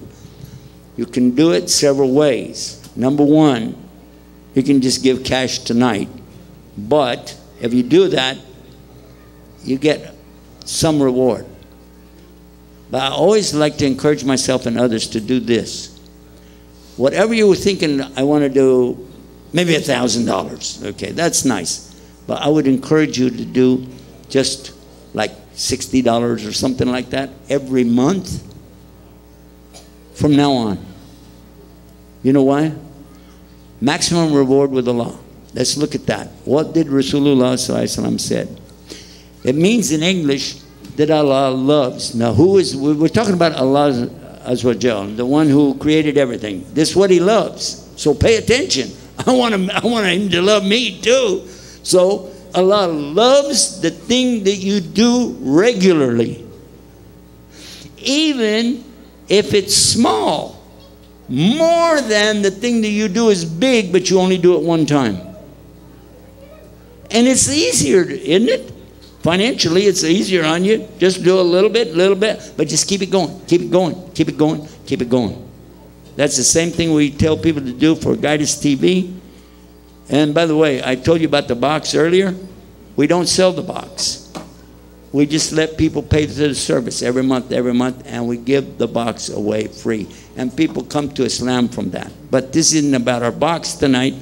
I'm not even going to tell you what to do on that. I want you to pay close attention because we are going to get huge rewards tonight for helping little orphan children who are in these refugee camps. And from everybody heard about the Rohingya Muslims. I don't think I have to tell you about that. Also, what happened in Syria, what's going on in Turkey. Our brother is going to give you the whole lowdown on it right now, inshallah. Jazakallah khair. Jazakumullah khairan, Sheikh Yusuf. Inshallah, we'll have a question and answer after the Isha. Inshallah, Rabbil Alameen. طيب بسم الله والصلاة والسلام على رسول الله. I have the honor to stand before you tonight, my dear brother and sister in Islam, on behalf of an organization called the Mercy Without Limits. This organization, alhamdulillah Rabbil Alameen, has many programs, but we focus on only 2 programs, orphans and the Rohingya Muslims. Alhamdulillah Rabbil Alameen, we have offices around 9 countries, subhanallah. And as we specialized in taking care of orphans, alhamdulillah, each orphan gets 7 programs. Maybe you can visit our website, inshallah Rabbil Alameen, and to find out more about what are these programs. But, subhanallah, to sponsor 1 orphans, those orphans, those children that they're supposed to grow up with safety, humanity, school, education, subhanallah, they've been deprived of all of that. And they don't know what happened to them. They don't know why they became orphaned, subhanallah. Some of them, they don't know how to read or write. Some of them, they don't even know how to read the Al-Fatiha, subhanallah. I mean, they have seen more death than life.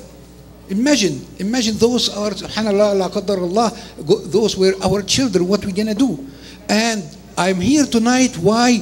Because other people, we all know who are these people, are ready to take these orphan Muslims.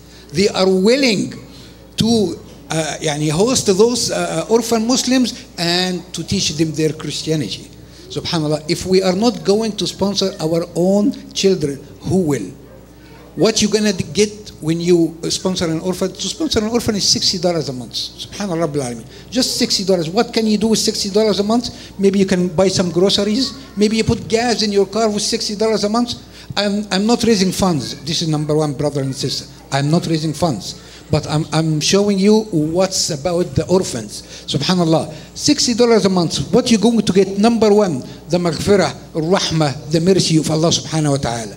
Number 2, inshallah, you will be the companion of Rasulullah sallallahu alayhi wa sallam in Al-Jannah, because sallallahu alayhi wa sallam said, whoever sponsor a yatim, an orphan, will be my companion like this in Al-Jannah. What else you going to get? You're going to get something like that.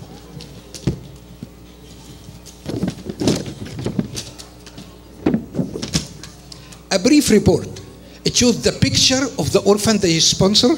It shows the age, what school they go to, how many times they go to school, how many times they are seen by a doctor, everything you need to know.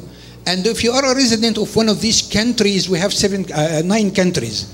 When you go back, maybe we can arrange for you to meet your orphans. Or we can also facilitate to talk to him over the phone, inshallah Rabbil Alameen. So it is $60 a month, inshallah Rabbil Alameen. And the whole blessings of Allah subhanahu wa ta'ala, inshallah, it will be open for you. I'm not raising funds, my dear brother and sister in Islam, but you can do it in 2 different ways. Either, as the Sheikh have told us, through the phone, or just, let's see, just very quickly, inshallah Rabbil Alameen. If you want to sponsor an orphan, just take one of those and that's it. You want to mail it, you want to give it to me after you finish, that's up to you. Anyone would like to sponsor an orphan? Bismillah. Bismillah. Anyone? Bismillah. I'm not reading Allahu Akbar. Can someone help us, inshallah, send those to the back people, inshallah Rabbil Alameen? Barakallah feekum, inshallah Rabbil Alameen. Anyone? Just fill it out, inshallah Rabbil Alameen, give it back to me. Bismillah. Bismillah. Can you give it to him? Bismillah. We have 4 so far. How many orphans we can get from this masjid? I know that you are generous community. Bismillah. Jazakumullah khairan shaykhna. Anyone else, inshallah Rabbil Alameen? Allahu Akbar. Allahu Akbar. We have 5, 6, inshallah. Bismillah. Can you give it to the back? Come, Habibi. Habibi. Bismillah. Bismillah. 7 so far. Anyone else? Anyone else, inshallah? If you want to write it down now, Allahu Akbar. Allahu Akbar. Bismillah. We have $380 so far. Allahu Akbar. Allahu Akbar. Bismillah. Anyone else, inshallah? Anyone else? Bismillah. Yes. Okay. In the back, inshallah. Bismillah. We have 5, 6, 7, inshallah. In the back, yes. 8. Can somebody, inshallah? Can you give this, inshallah? Come on, Habibi. Come, inshallah. Bismillah. Just fill them out whenever you want. You want to give it to me, you want to send it by mail. Inshallah khair, we have more. But it is a commitment between you and Rabbil Alameen. Subhanallah Rabbil Alameen. We are here today, Subhanallah Rabbil Alameen, tonight. Subhanallah. In the back also, ya akhi, Allah subhanahu wa ta'ala has decided for you to come here just to listen to me. What you're going to do with that, we're going to be asked and questioned about it. Anyone would like more of these, inshallah Rabbil Alameen? More of those, subhanallah Rabbil Alameen. If you want to save it till Ramadan, that's fine, inshallah. Subhanallah. We are not rushing you, we are not pushing you, but it's a khair, subhanallah Rabbil Alameen. We don't know. I want to make sure that when I die, you guys take care of my children, subhanallah Rabbil Alameen.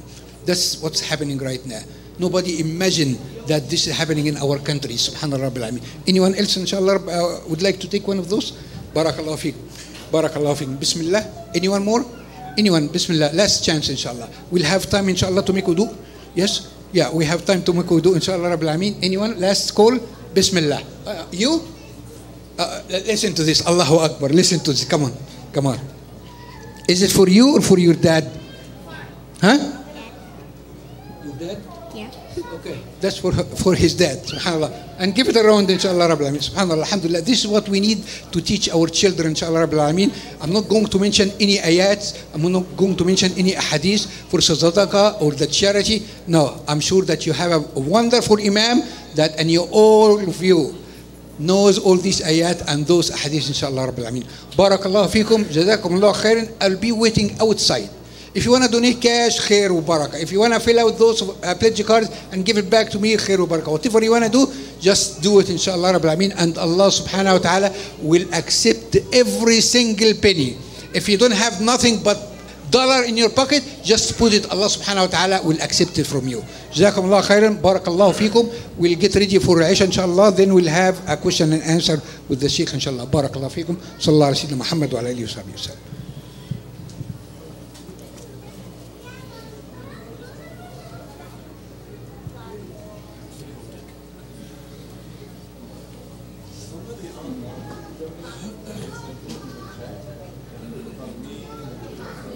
Want to say something until Aisha?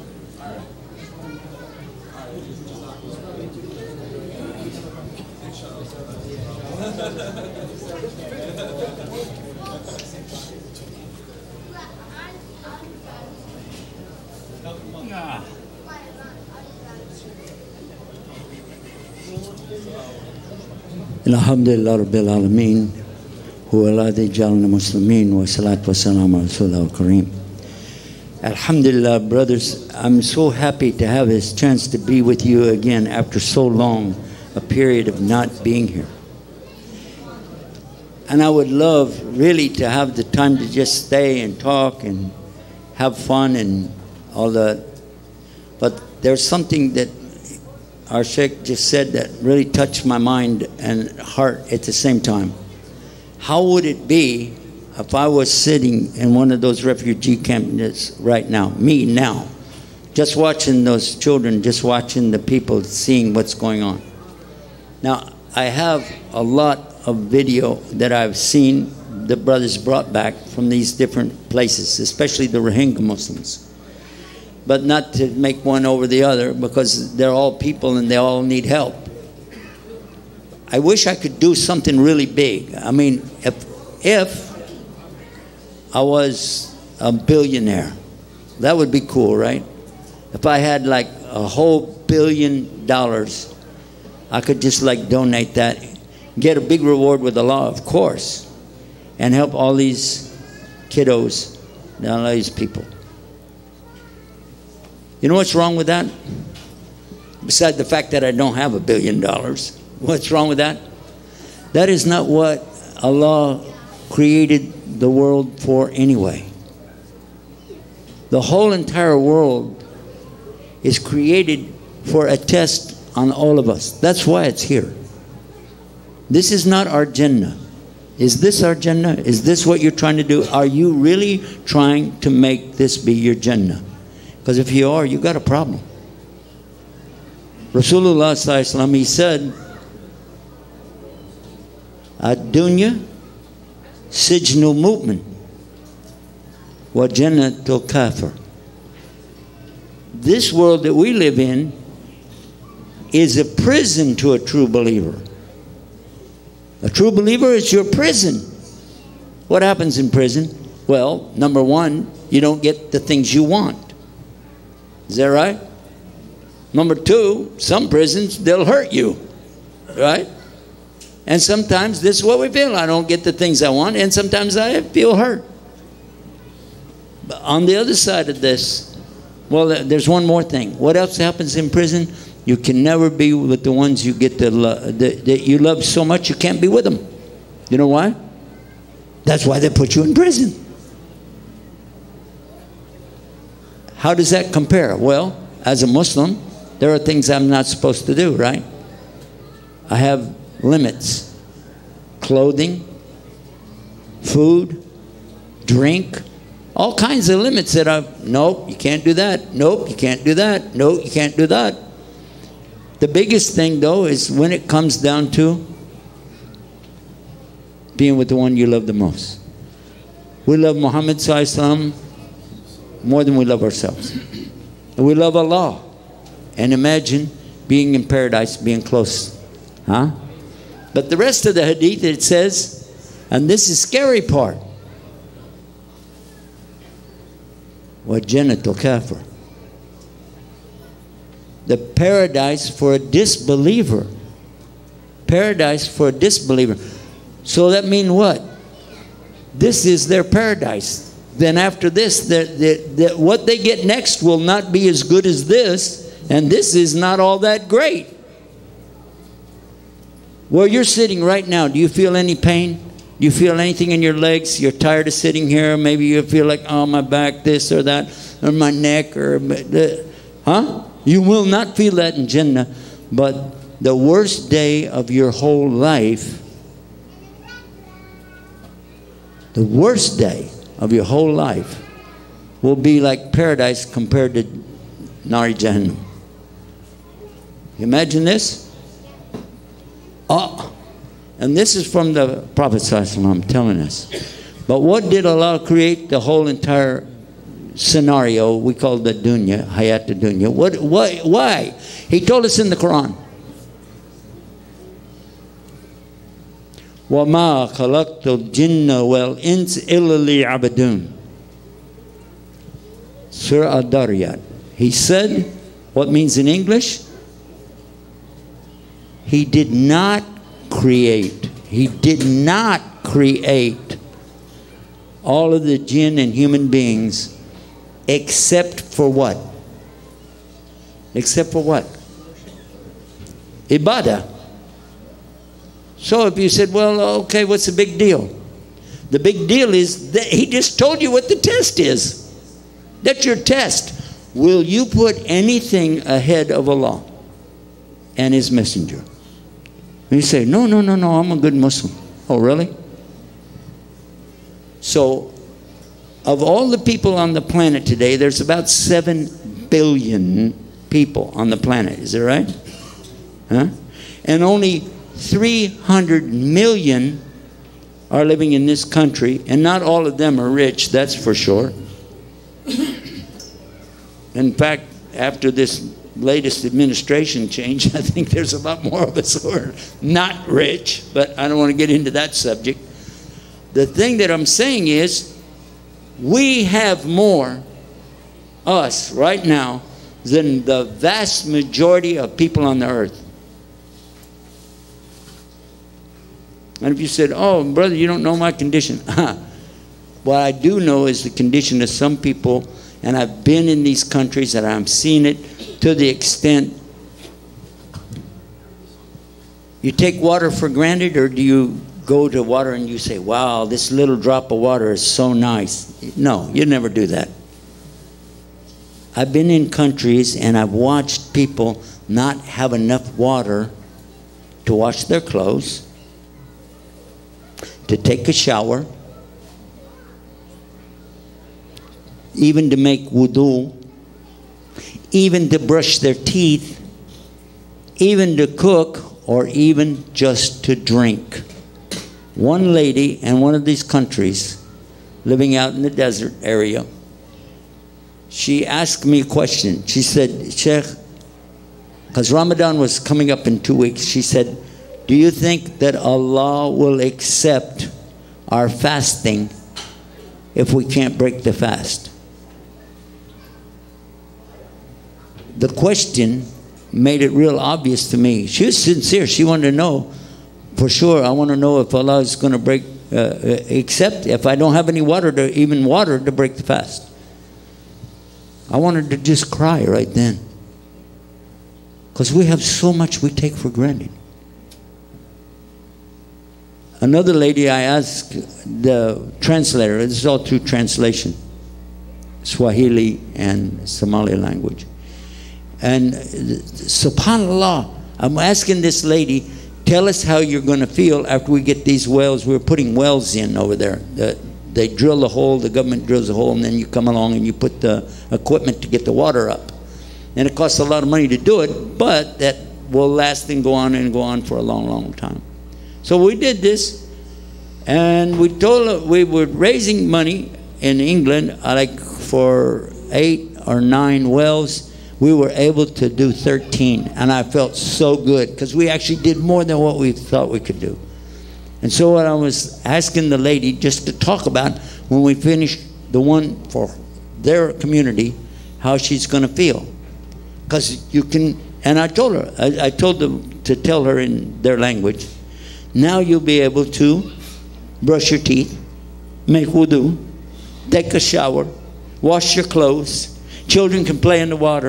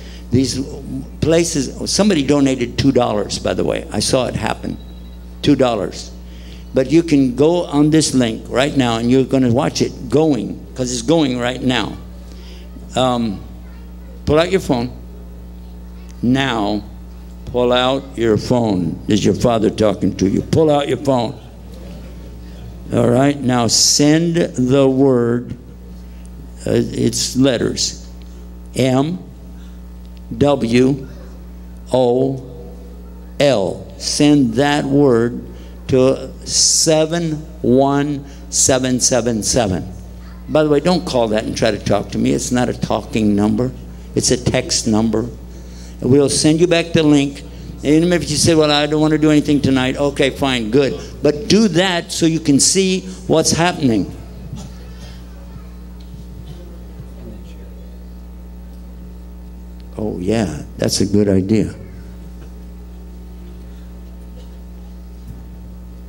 I told you earlier today I need you to do this kind of stuff because you're smart. He mentioned something. Be sure you share this link with as many people as you can. If you have a Facebook account or some social media, send it. If you have phone numbers of your friends, send it. Tell them just all you got to do, take that link. You see the link when it comes? Copy it and send the link. Don't tell them how to do 71777. Don't tell them about the word. No. Just send them the link. You know why? Because in the campaign, it will go on your credit. Of course, Allah will keep it for your credit anyway, but you'll get the credit for whatever little bit that somebody might do. It'll be on your account. It'll say you donated X amount of thousands of dollars. You're like, whoa, I just did $60 a month. How many of you did it? Are you looking at it? You seeing it? What does it say now? 792. Huh? 792? Isn't there somebody who wants to make $8 on to make it 800? Come on, guys. You can do it right now. Watch, it'll change. A minute ago, Sheikh was looking at it. He said $380. And right after that, it said $382. I know somebody. And by the way, in California, on ours, you send the word Islam to 71777, and then you'll get the link back to see how to support the TV channel. But a boy was sending us $1 a month, and he sent a letter. He said he's 7 years old. He's sending his $1 every month. He said, don't let my TV channel go off the air. Now, my wife always sends something back to people that donate, you know. She was spending more than the $1 for the envelope and the stamp and the insert to send it back to him and thank him. And I asked her, what are you doing this? She said, because it's not about the money. It's about the relationship. That little boy keeps praying for us, and we're still on the air. Alhamdulillah. If I know the answer, you can ask anything you want. But you got to ask a question that I know the answer to, so it makes me look smart. Tell us the good things happened to you because of Islam. Before Islam? Because of Islam. Oh, because of Islam. Ah. What happened good to me because of Islam? As soon as I came to Islam, immediately, I never had been robbed in my life, really. I got robbed in 2 places, North Texas and South Texas, the same week. Everything gone. That was immediate. Yes, it is. What happened next? My own family turned against me. My own family, my mother, who I love very much, my father, everybody turned against me. Now, my father later helped me a lot, and he came to Islam, alhamdulillah. But initially, that was a big problem. Then the next thing, well, you said what happened good. All right, so that was a good thing, right? My family, they said, don't ever come around anymore. And these were people I used to go and preach the Bible and talk to them, and you got to believe, go to church, everything, you know. So the next thing happens after this, in my own family, when Arabs say family, they're talking about their wife. They don't want to say my wife. They say their family. You right? You know that, right? Okay. So now you know. Anyway, there was a problem coming up there. And I said, well, I never had this before. How do I have this problem? Then somebody kidnapped one of my children, my daughter, out of a masjid. So far, I'm just telling you the good news. I lost my business completely, 0 income. The vehicles that I had one Suburban, completely paid for, brand new. It got stolen, and we couldn't find the papers with the ID and the stuff on it because we had moved. And it got auctioned off by the police department, and then when we found it, it was too late. They said, sorry, that's it. Nothing you can do about it. Then It gets even better. I wound up no clothes, no house, no family. Pretty good, huh? It gets better. I had to sleep in the masjid. But with no clothes, I had to get the clothes out of the donation box in the back. They didn't fit, and it was all Pakistani stuff, you know what I mean? With a rope. You know, did you ever see with the rope, you have to tie it? Alhamdulillah for the Velcro that they have now, and for the, you know, what do you call it? Elastic? Yeah. Alhamdulillah for that. But back then we didn't have it. This is almost 30 years ago.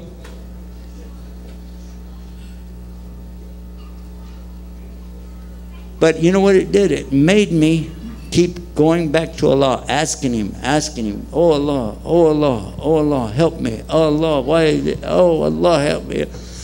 In essence, in the back of my mind, I know there's a reason for what Allah is doing. One thing that did not happen, I never got sick. I didn't really get, you know, like ill or something like Ayub. You know the story of Ayub, right? Job in the Bible. He had the diseases and he lost everything. And I kept thinking about Job, because it's a whole book in the Bible, by the way, about him. And so I was thinking about that, and I said, look, if a prophet can take it, even with the sickness, even with the disease, I got to be able to be stronger.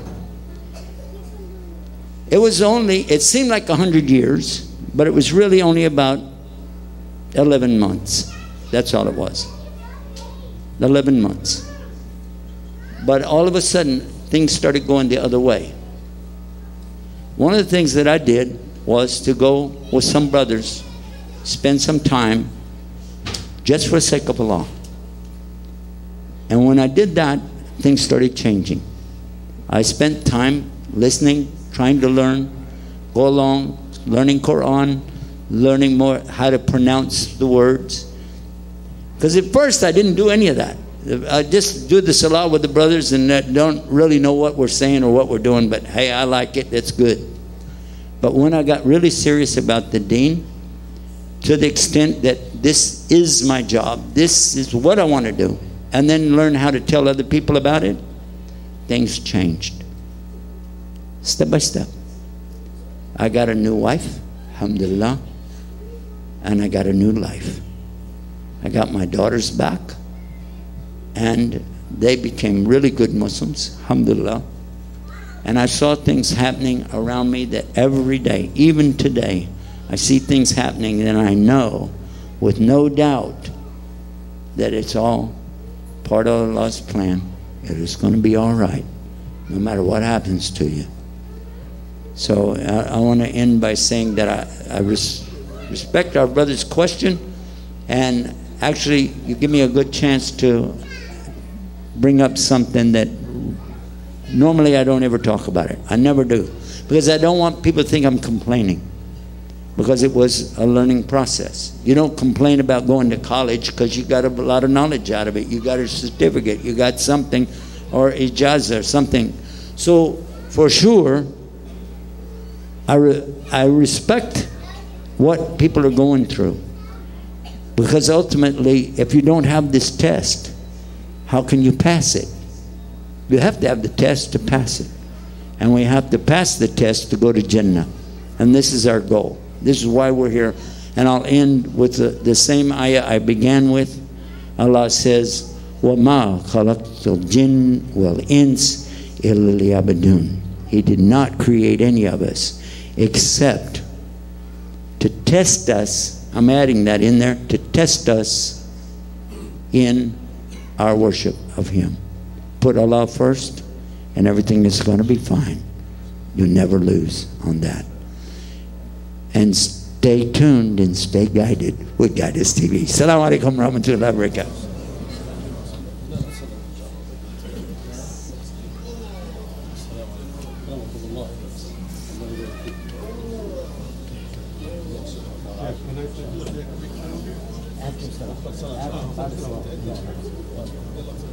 And not in the Salah, we'll go outside.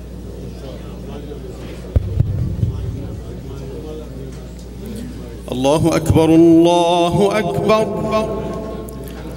الله أكبر الله أكبر أشهد أن لا إله إلا الله أشهد أن لا إله إلا الله أشهد أن محمدًا رسول الله أشهد أن محمدًا رسول الله حي على الصلاة حي على الصلاة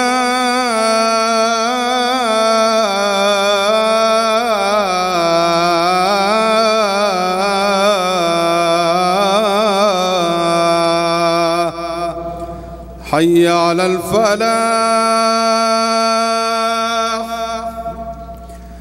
حي على الفلاح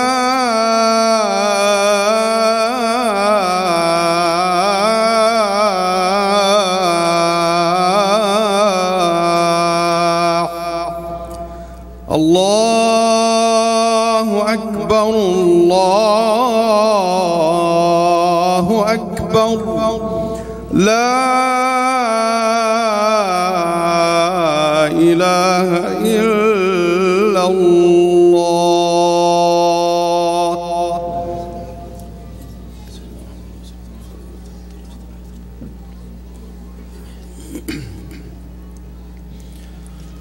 الله أكبر الله أكبر أشهد أن لا إله إلا الله أشهد أن محمدًا رسول الله حي على الصلاة حي على الفلاح قد قامت الصلاة قد قامت الصلاة الله أكبر الله أكبر لا إله إلا الله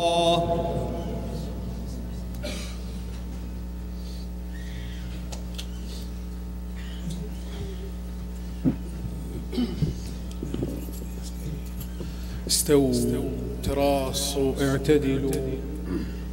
Straighten the lines, fill in the gaps.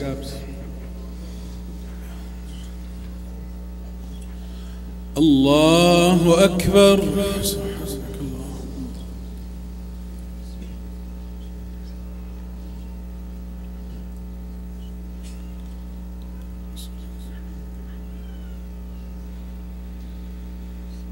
الحمد لله رب العالمين الرحمن الرحيم مالك يوم الدين إياك نعبد وإياك نستعين اهدنا الصراط المستقيم صراط الذين أنعمت عليهم غير المغضوب عليهم ولا الضالين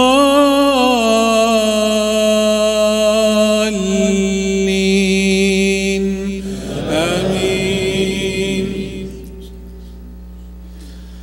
يا أيها الذين آمنوا اتقوا الله ولتنظر نفس ما قدمت لغد واتقوا الله إن الله خبير بما تعملون. ولا تكونوا كالذين نسوا الله فأنساهم أنفسهم أولئك هم الفاسقون.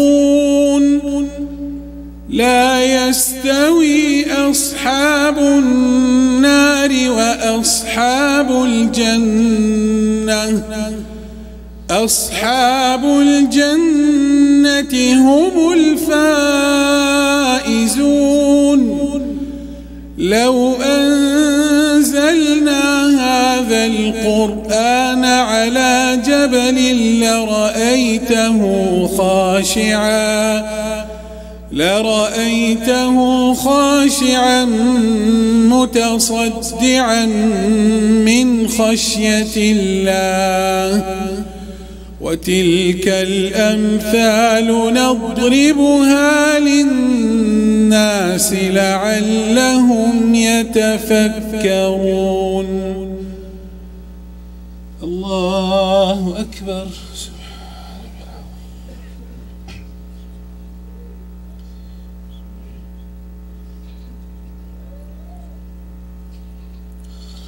سمع الله لمن حمده.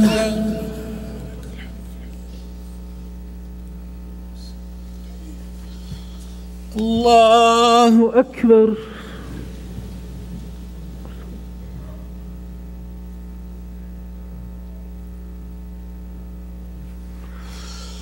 الله أكبر.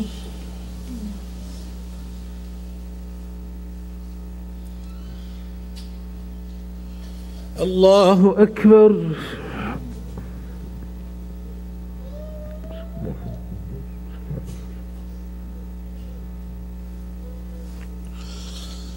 الله أكبر. بسم الله. الحمد لله رب العالمين الرحمن الرحيم مالك يوم الدين إياك نعبد وإياك نستعين اهدنا الصراط المستقيم صراط الذين أنعمت عليهم غير المغضوب عليهم ولا الضالين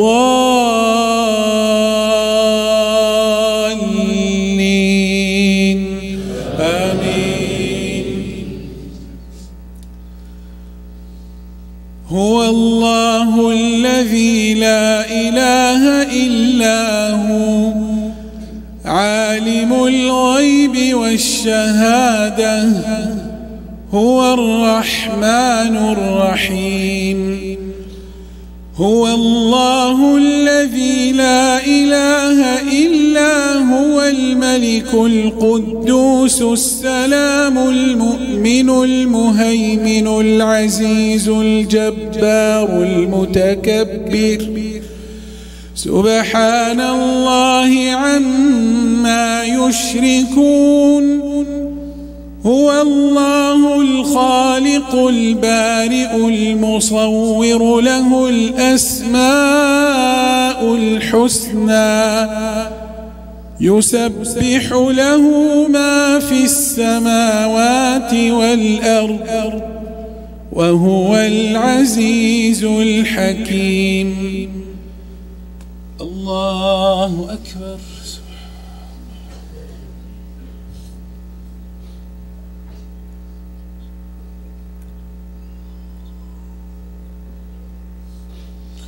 سمع الله لمن حمده.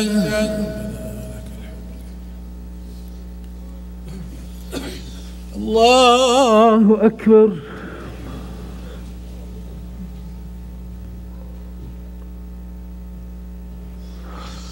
الله أكبر.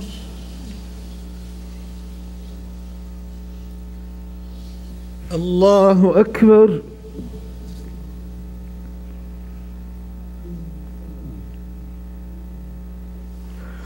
الله أكبر.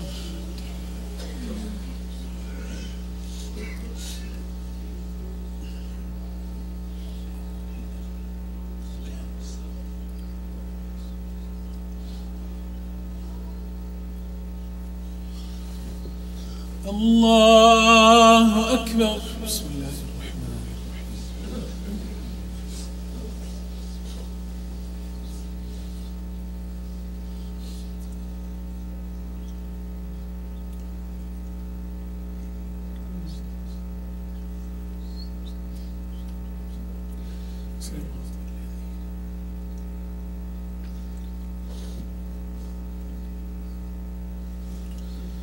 الله أكبر.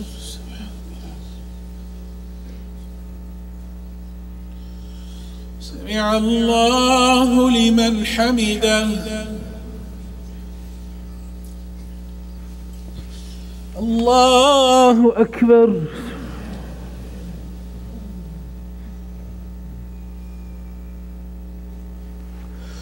الله أكبر.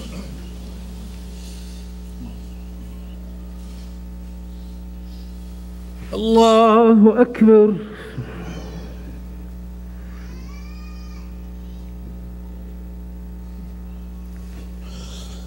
الله أكبر. بسم الله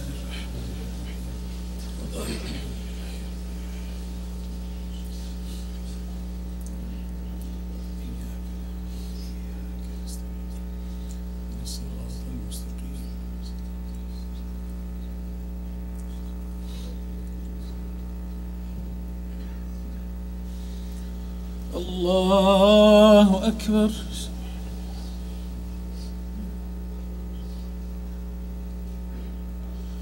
سمع الله لمن حمده.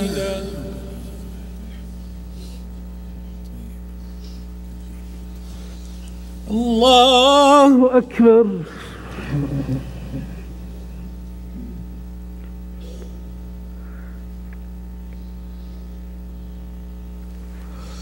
الله أكبر.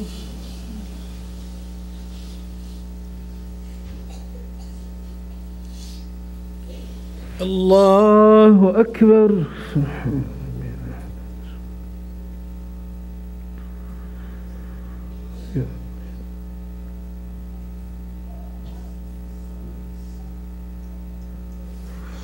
الله أكبر.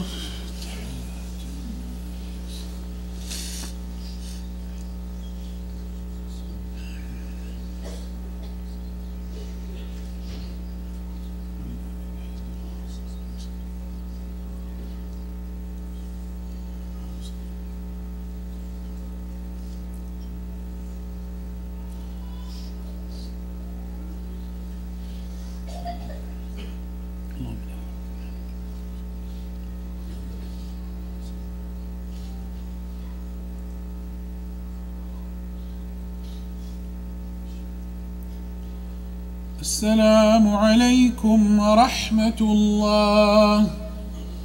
السلام عليكم ورحمة الله. استغفر الله استغفر الله استغفر الله.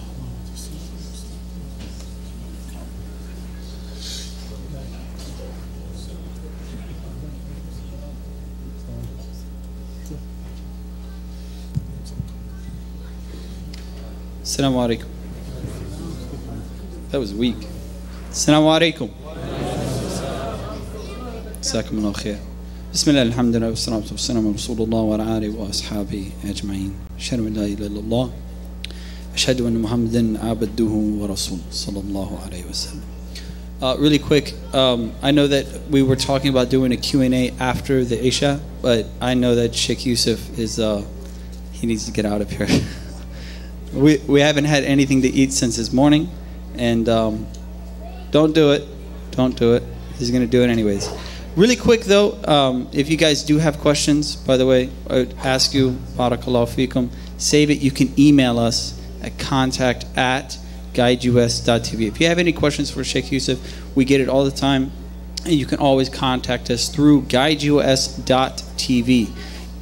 If you have any questions about why we're here tonight, it is with the Mercy Without Limits organization, as Brother Muhammad Hassan, who is downstairs. You can catch up more information with him, inshallah. But Sheikh Yusuf will close out the program, inshallah. Barakallahu feek.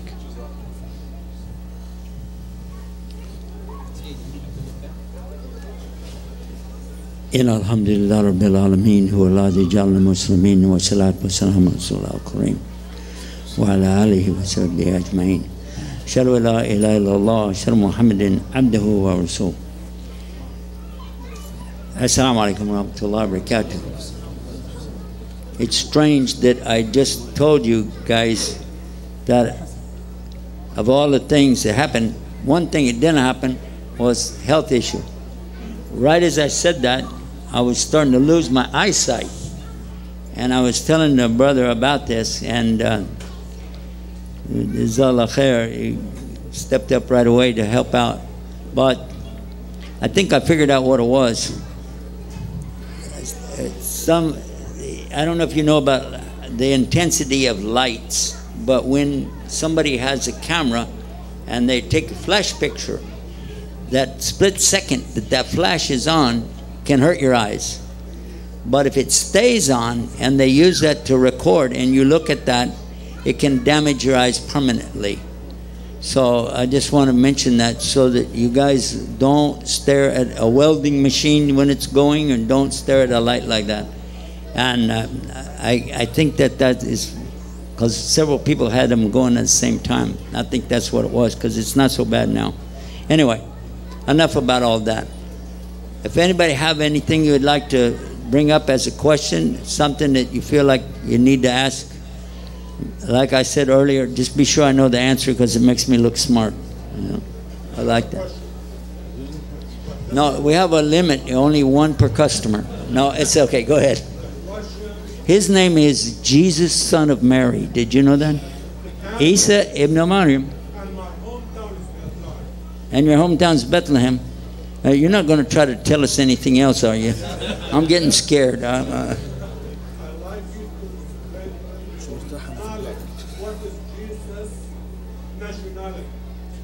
What's his nationality?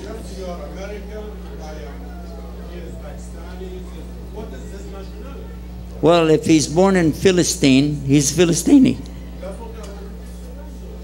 That's easy. But some people, especially from the Yahudi, will say their nationality is Jewish. That is not a nationality. That's not, yeah, because they say the Jewish nation is what they talk about. But actually, that could be debated. The thing that it is, it's a tribal name more than it is anything else. Like somebody could be Habashi from Africa, or they could be Tamimi from the ancient Arabs. Philistine. No, that's mispronunciation of the same word.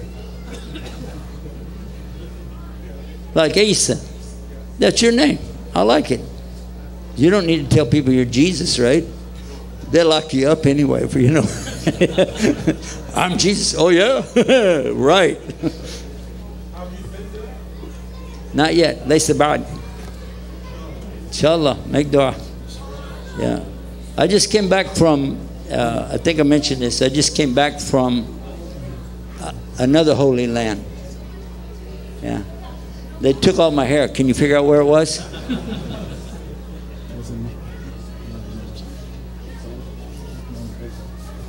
It wasn't Pakistan. They'll take anything but not hair. Anybody here from Pakistan? Aap Pakistan se hai? Aap Pakistan se hai? Aji. Main Texas se hu. You want to hear it in Arabic? Huh? In Arabic? Huh. Ana Saidi min Texastan. You know Saidi, yeah? What? Huh? You want to ask this question? You want to know how many wives? When I got married, listen to this. I married a girl from Texas. She's a Texas girl, convert to Islam like me. Now imagine. When we get married, look what she said. She said, as a Muslim man, you can have 4 wives. And I want you to have your rights. I was like, really? She said, yes.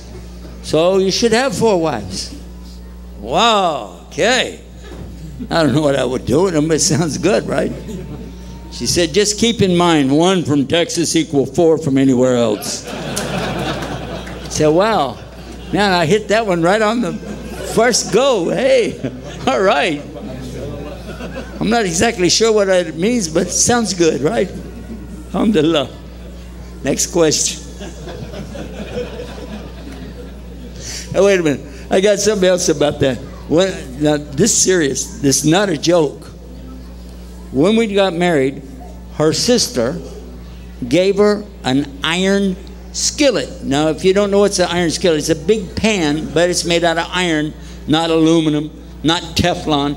It's iron, and they used to cook everything with them, but then if you're not careful, your food sticks to it, and it burns up, and all kind of stuff. So when she got this big skillet like this, and I said, why your sister give you that? It doesn't have Teflon, and it does. She said, it's not for cooking.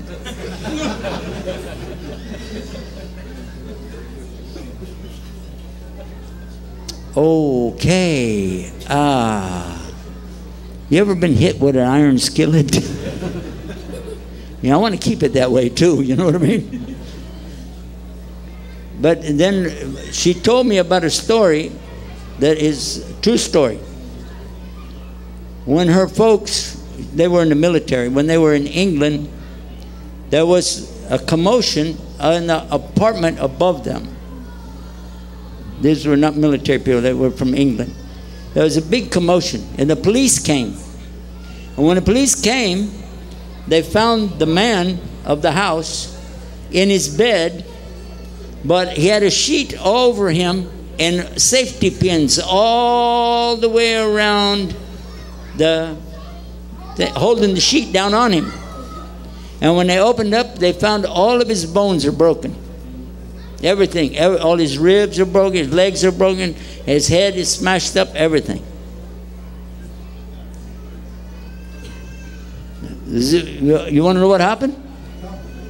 Okay, the story is that he used to drink alcohol. And he would come home and he would beat his wife every time. And she tolerated this. She put up with it because she has children and he's the one taking care of everything.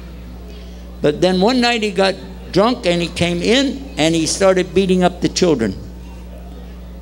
So she waited. When he fell asleep, she took a sheet, she put it over him, put the safety pins around him, and got a, you know what's a cricket bat? Anybody ever held a cricket bat? It's heavy. It's really hard. Yeah. Cricket bat. And he was screaming and screaming and screaming till somebody called the police, and then he lived. And the judge didn't do anything to her. And he was the nicest man, and he never drank any more alcohol after that. So safety pins and a cricket bat will cure you from being an alcoholic. Just thought I'd mention that. It's a sad thing when a man takes advantage of his position, and especially it's a real bad thing, even worse, when he said it's from Islam. There's an ayah in Quran that is misrepresented in English. I don't know how it is in Urdu, but in English it's a bad translation of an ayah. The ayah has a word in it, daraba. Our sheikh from actually Mansoura, if you know it's where Mansoura. He's from Mansoura. Of course. He's from Mansoura too. Yeah. Oh, you're from Mansoura. Ah, okay. Well, one sheikh, his name Sheikh Muhammad, I asked him about this word one time. What is daraba? He knows I'm trying to learn tafsir of Quran. And so he smiled and he said, I'm wondering how long it's taking you to get to this word. Because he knows the ayah that I'm thinking about. وَضْرِبَهُنَا. So the sheikh, he stood up and he started coming toward me like this. Like this. I said, well, this is darba? He said, yes, this is daraba. Now, what I'm referring to, wadribuhunna, in the Quran, is about something a man can do to his wife. I said, you can walk on your wife? He said, no. This is daraba. One meaning of the word is striding, like a rhythm that you have walking on. Then he said, also, he gave another example. Whenever you play, anybody play baseball, you see baseball on TV, you know what baseball is? They throw the ball and you try to hit it, not like the cricket thing. This is when you try to catch it and somebody could be out. In cricket, if the ball hits you, you're knocked out. You know how that works, right? Anyway. So, anyway, I get off the subject. I'm sorry, guys. But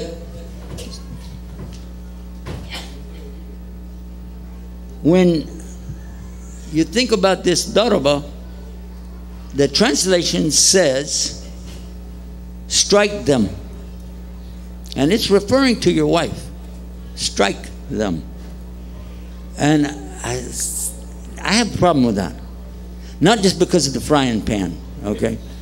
Just in general. That a man hitting his wife. Especially, one of the translations said, scourge them. S-C-O-U-R-G-E, scourge. Now, if you don't know what it is, this is a particular kind of hitting reserved for people on a boat, that when there's mutiny, the people working on the boat want to take it over from the captain. It's called mutiny. And when they catch them, these guys trying to do like a takeover of a government kind of a thing, you know. But then they tie him to the big post in the middle of the boat, take off his shirt, and they start beating him with what's called cat o' nine tails, scourging him back and forth till he's bleeding, and then they take salt water and throw it on him. And then they throw him overboard for the sharks. But the point is, this thing is called scourging. I know there's a problem with this, but I can't figure it out. One sheikh was telling us another subject. He said, if this is true, read the next ayah. The very next ayah after this ayah in the Quran is Surah An-Nisa, chapter 4, verse 34. Exactly, 34. 4:34. In the English translation anyway. So if you look at the next verse, it said, and then if there's still not a resolution between the two, the man and the wife, then she should get somebody from her family, like her father, and he should get somebody from his family, and they should sit together and try to work it out. Now the sheikh, he's Arab, okay? You know what he told me? He said, number one, Arabs do not have to be told how to mistreat women. They're the experts in mistreating women since before Islam. Yes? Experts in mistreating women is Arabs. Because in Quran you find it mentioned that the baby girl who is asking, for what sin did I commit? Why did they bury me alive? This is the tafsir. Because the Arabs used to be so proud. If I have a baby boy is born, hey, come on over, we're going to celebrate. We had a baby boy. But if he has a girl, this is a big shame. My whole family's shamed now because this woman that I'm married to had a girl. How could she do that to me? This is the attitude they had. They're picking on her. Then they take the baby girl to the desert and bury her alive. Burning sand, leave the baby in there and let it die. You want to tell me you have to tell these guys how to be bad? Why Allah have to say something like that in the Quran? It doesn't work. It doesn't make any sense. Especially, watch this. You just said in Quran, Allah is telling us to go get somebody from her family and somebody from your family. You're going to sit together? Oh yeah, right.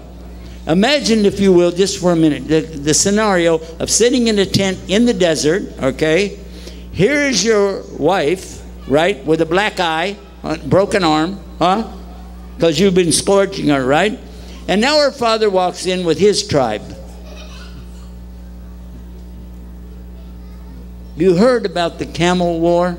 40 years of Arabs killing each other over a camel race. You heard about it? Yeah. What do you think's going to happen when you invite her father in to see what you just did to his daughter? World War III. Doesn't make any sense unless you go back and understand more about this word darba. So we wrote a whole article about it, published it. It's in English. You can read it and understand that this word used out of context, and the meaning of nushuzahuna used out of context, and then from the beginning not understanding what is being represented. The first word in the ayah is rajulun. Rajul, male. Men are responsible. They use kawi to mean something else. Oh, he's better than, bigger than, greater than the woman. No. The Sheikh said this is his position in front of Allah. Allah made him stronger, but gave him a responsibility to take care of all the women. It's not just your wife. You've got to take care of your mother. You've got to take care of your daughters. You've got to take care of your sisters. You've got to take care of all the women in your household. You've got to take care of your neighbor's family. If they need help, you have the power. Do it. Don't sit around and let little orphan girls, and that was our program tonight. Don't sit around and say, oh, well, that's not my problem. No, Allah said it is your problem. And then it goes on to tell you something else. Because it comes to the subject of nushuzahuna, which means that literally something that doesn't fit. This is out of the picture. This is way out there. Okay? When I first heard it, new shoes, I said, oh, I know that's about women. You know why? They love new shoes. Ask any woman. You go and look and say, how many new shoes you got? All kinds of new shoes. But it has nothing to do with shoes. This is something else. And the reference is that she's doing something that's so bad that it's out of Islam. She shouldn't do this thing. So you're supposed to do what? And now here's what it says. First, you advise her or admonish her. These are the two acceptable translations. Why you have to tell him this? So he won't hit her. Because the reaction used to be, as soon as she get out of line, boom. Because there's no respect for women. No. You have to tell her. Make her understand that this is not acceptable. And then what? Do you notice it said leave the bed? Two things happen. Number one, you yourself, you get to calm down. Because you don't take any action, at least for the first 24 hours. And you, right?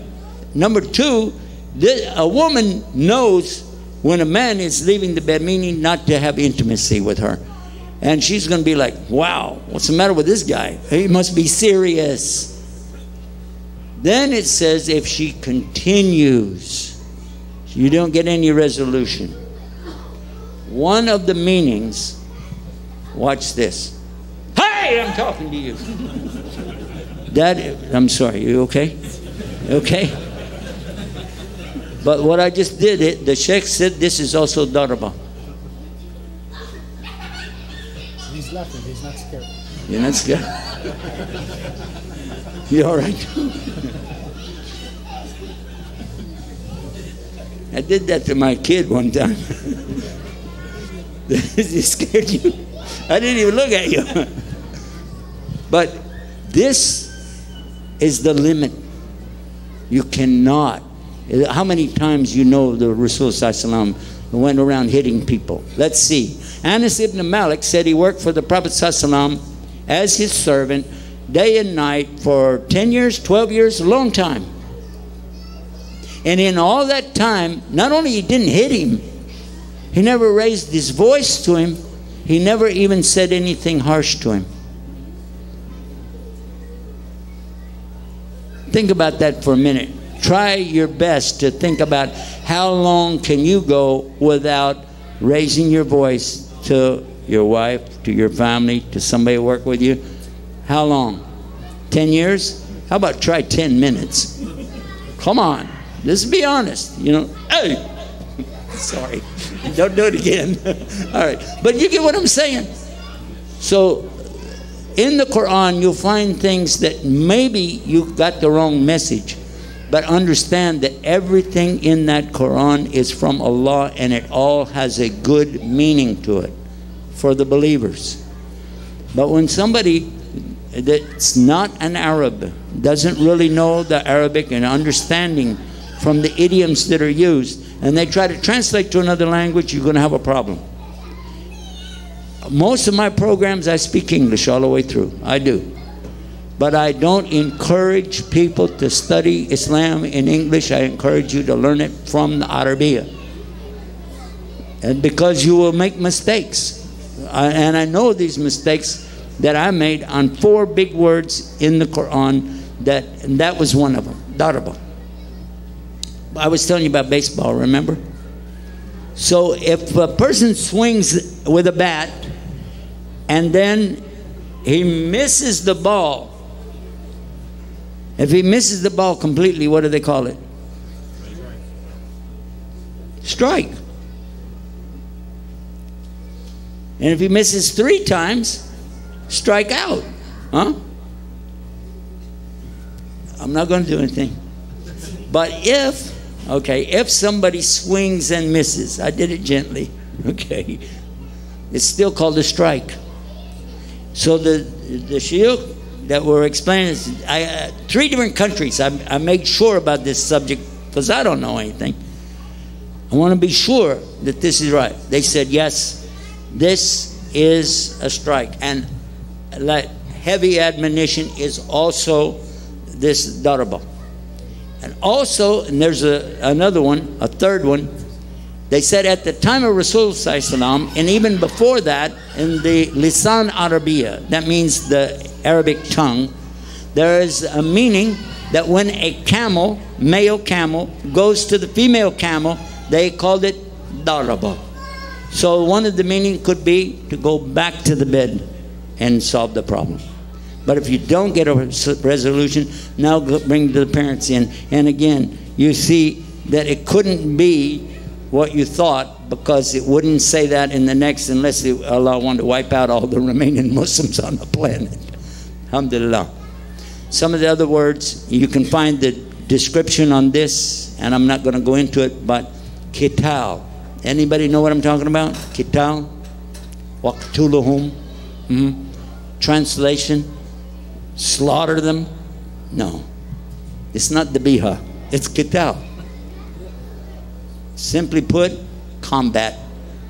If you use combat in each one of those instances, it becomes clear. People are combat against you, you combat against them. But check this out. It's referring to people wearing ihram, because they had a superstition about the moon, about entering their house by certain doors, and about wearing ihram. If somebody attacks you, you can't fight back. So people used to rob the people, the Hajjaj, when they're trying to go for their rituals, the manasik and the rituals that you do in Hajj, because they know they can't fight back. So they rob them, or hurt them, or rape the women, do all bad things. So that's another one that becomes more clear when you put it in the spirit of what's being presented. Next question. Shall we let him do another question? What do you think? Did I look smart on that one? Yeah. Cool. Okay, yeah, bring it on. From you, Father, I would like to know, like, what amazed you in some of the countries you visit, and what He's asking some of the things that might amaze you when you visit some of the countries. I'm sure you meant the Muslim countries, right? Because I saw amazing things in some countries, but I can't even talk about it in the masjid. But they weren't good.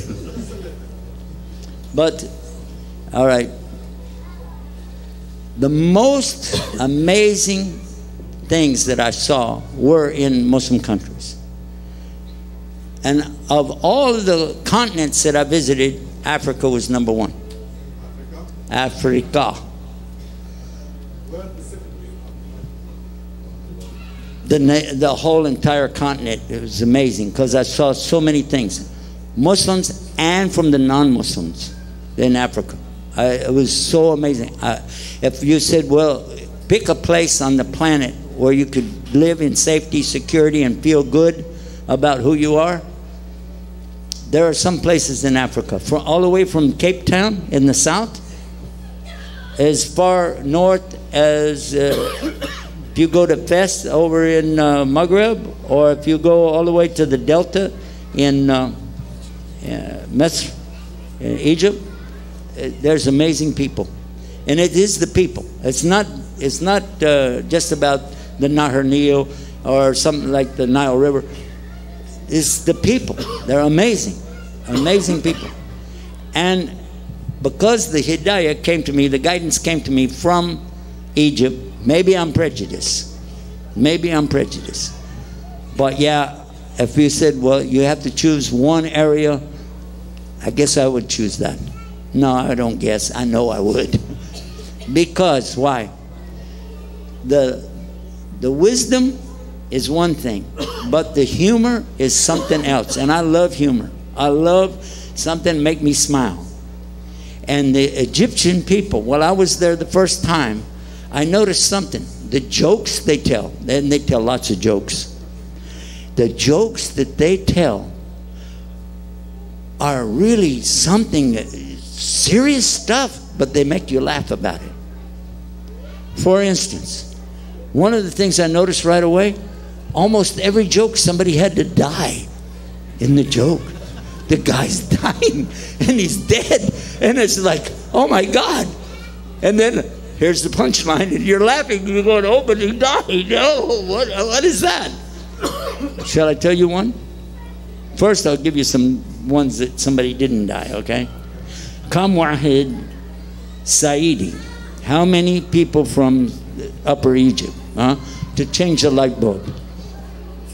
Kam wahid. How many? One? Wahid? That? ثلاث. ليش? Why? Wahid, one of them, he holds the bulb, okay? The other two turn the ladder.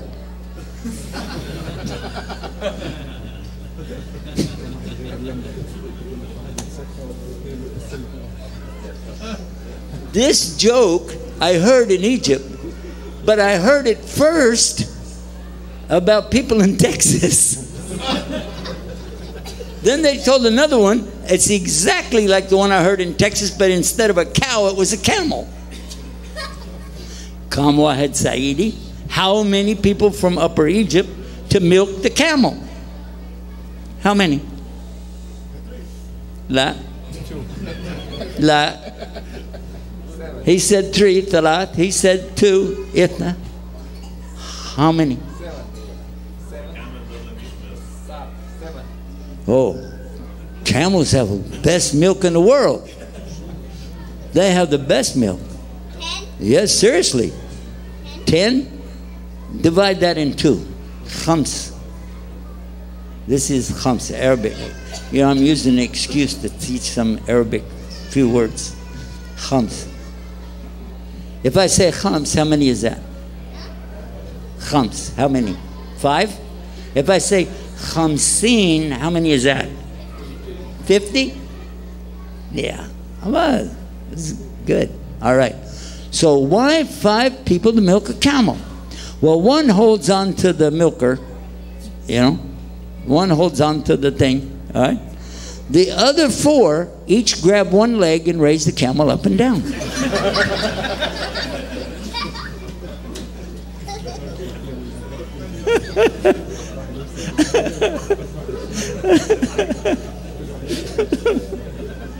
Okay, but now I'm going to try to tell one. This is the last one. I got to go. We got to go, okay? But this is the last one because this one really hit me, and this is the one where somebody has to die, okay? All right. We're ready. Okay.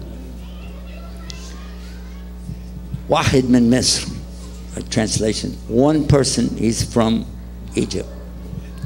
هو صعيدي. Okay, he's from Upper Egypt. وهو شيبة, and he's an old man. وهو, he's real sick and he's dying. Okay.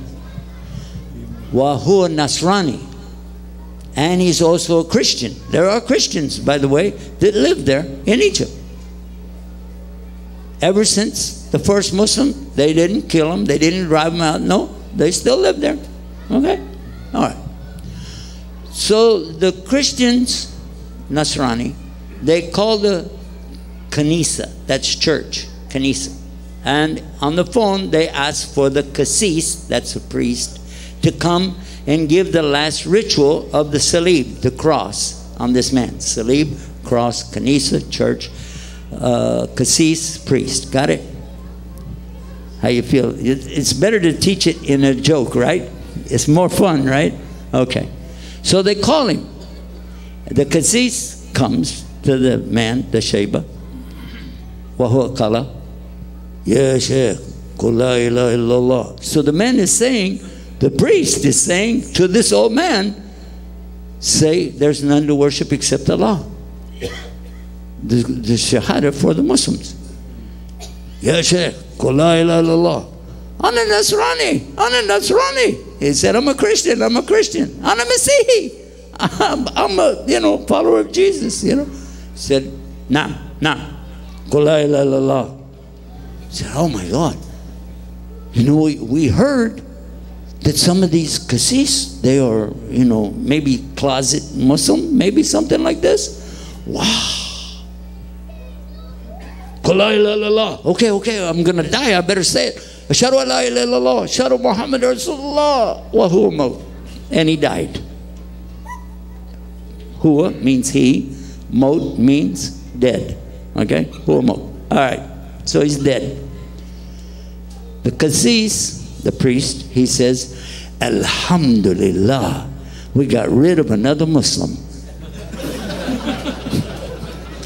Tarjuma.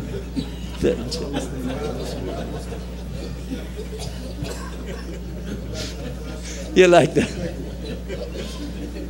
Huwa Saidi. I heard that one, and they were translating to me, similar to what I tried to do tonight. And I picked up on this stuff. I said, I got to learn this joke. That is so funny. Because, this is talking about people. And how we think. Sometimes we think crazy stuff, So I ask Allah, though, that He will use what we talked about tonight to make all of us closer to Him. Ameen. And I ask Allah subhanahu wa ta'ala that what we experience here, the good of it, we know is from Allah, and we can carry that out with us and not be the same people that came in the room. Ameen. I ask Allah subhanahu wa ta'ala that He will brighten our lives, brighten our vision, and brighten our hearts for His sake, so that wherever we go, people can see Islam. They don't need to hear us talk about it, but they can feel it. They can know, I met somebody special today. I ask Allah for that for us, because this is the way of the Sahabi, radiyallahu anhum ajma'in.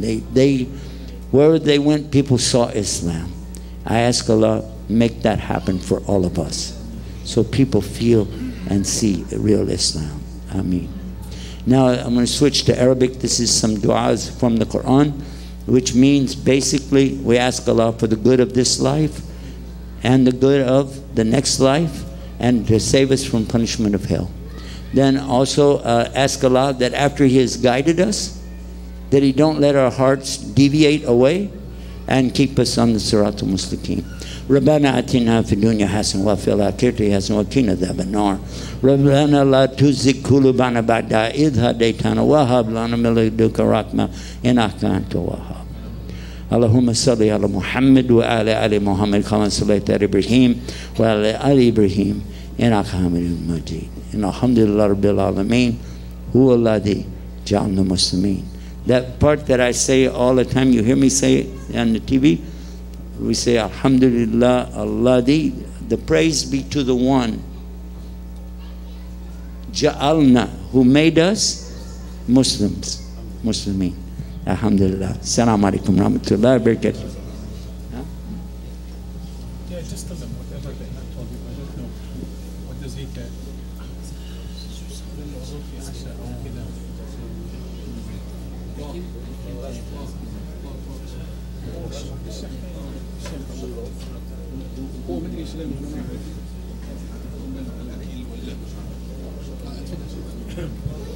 Assalamu alaikum. By the way, we have food, so when you're going downstairs, take some food, inshallah. And we would like to thank our guests who came here. I think it was a very inspiring evening. I cannot say more than that. Very inspiring. Jazakumullah khair wa assalamu alaikum.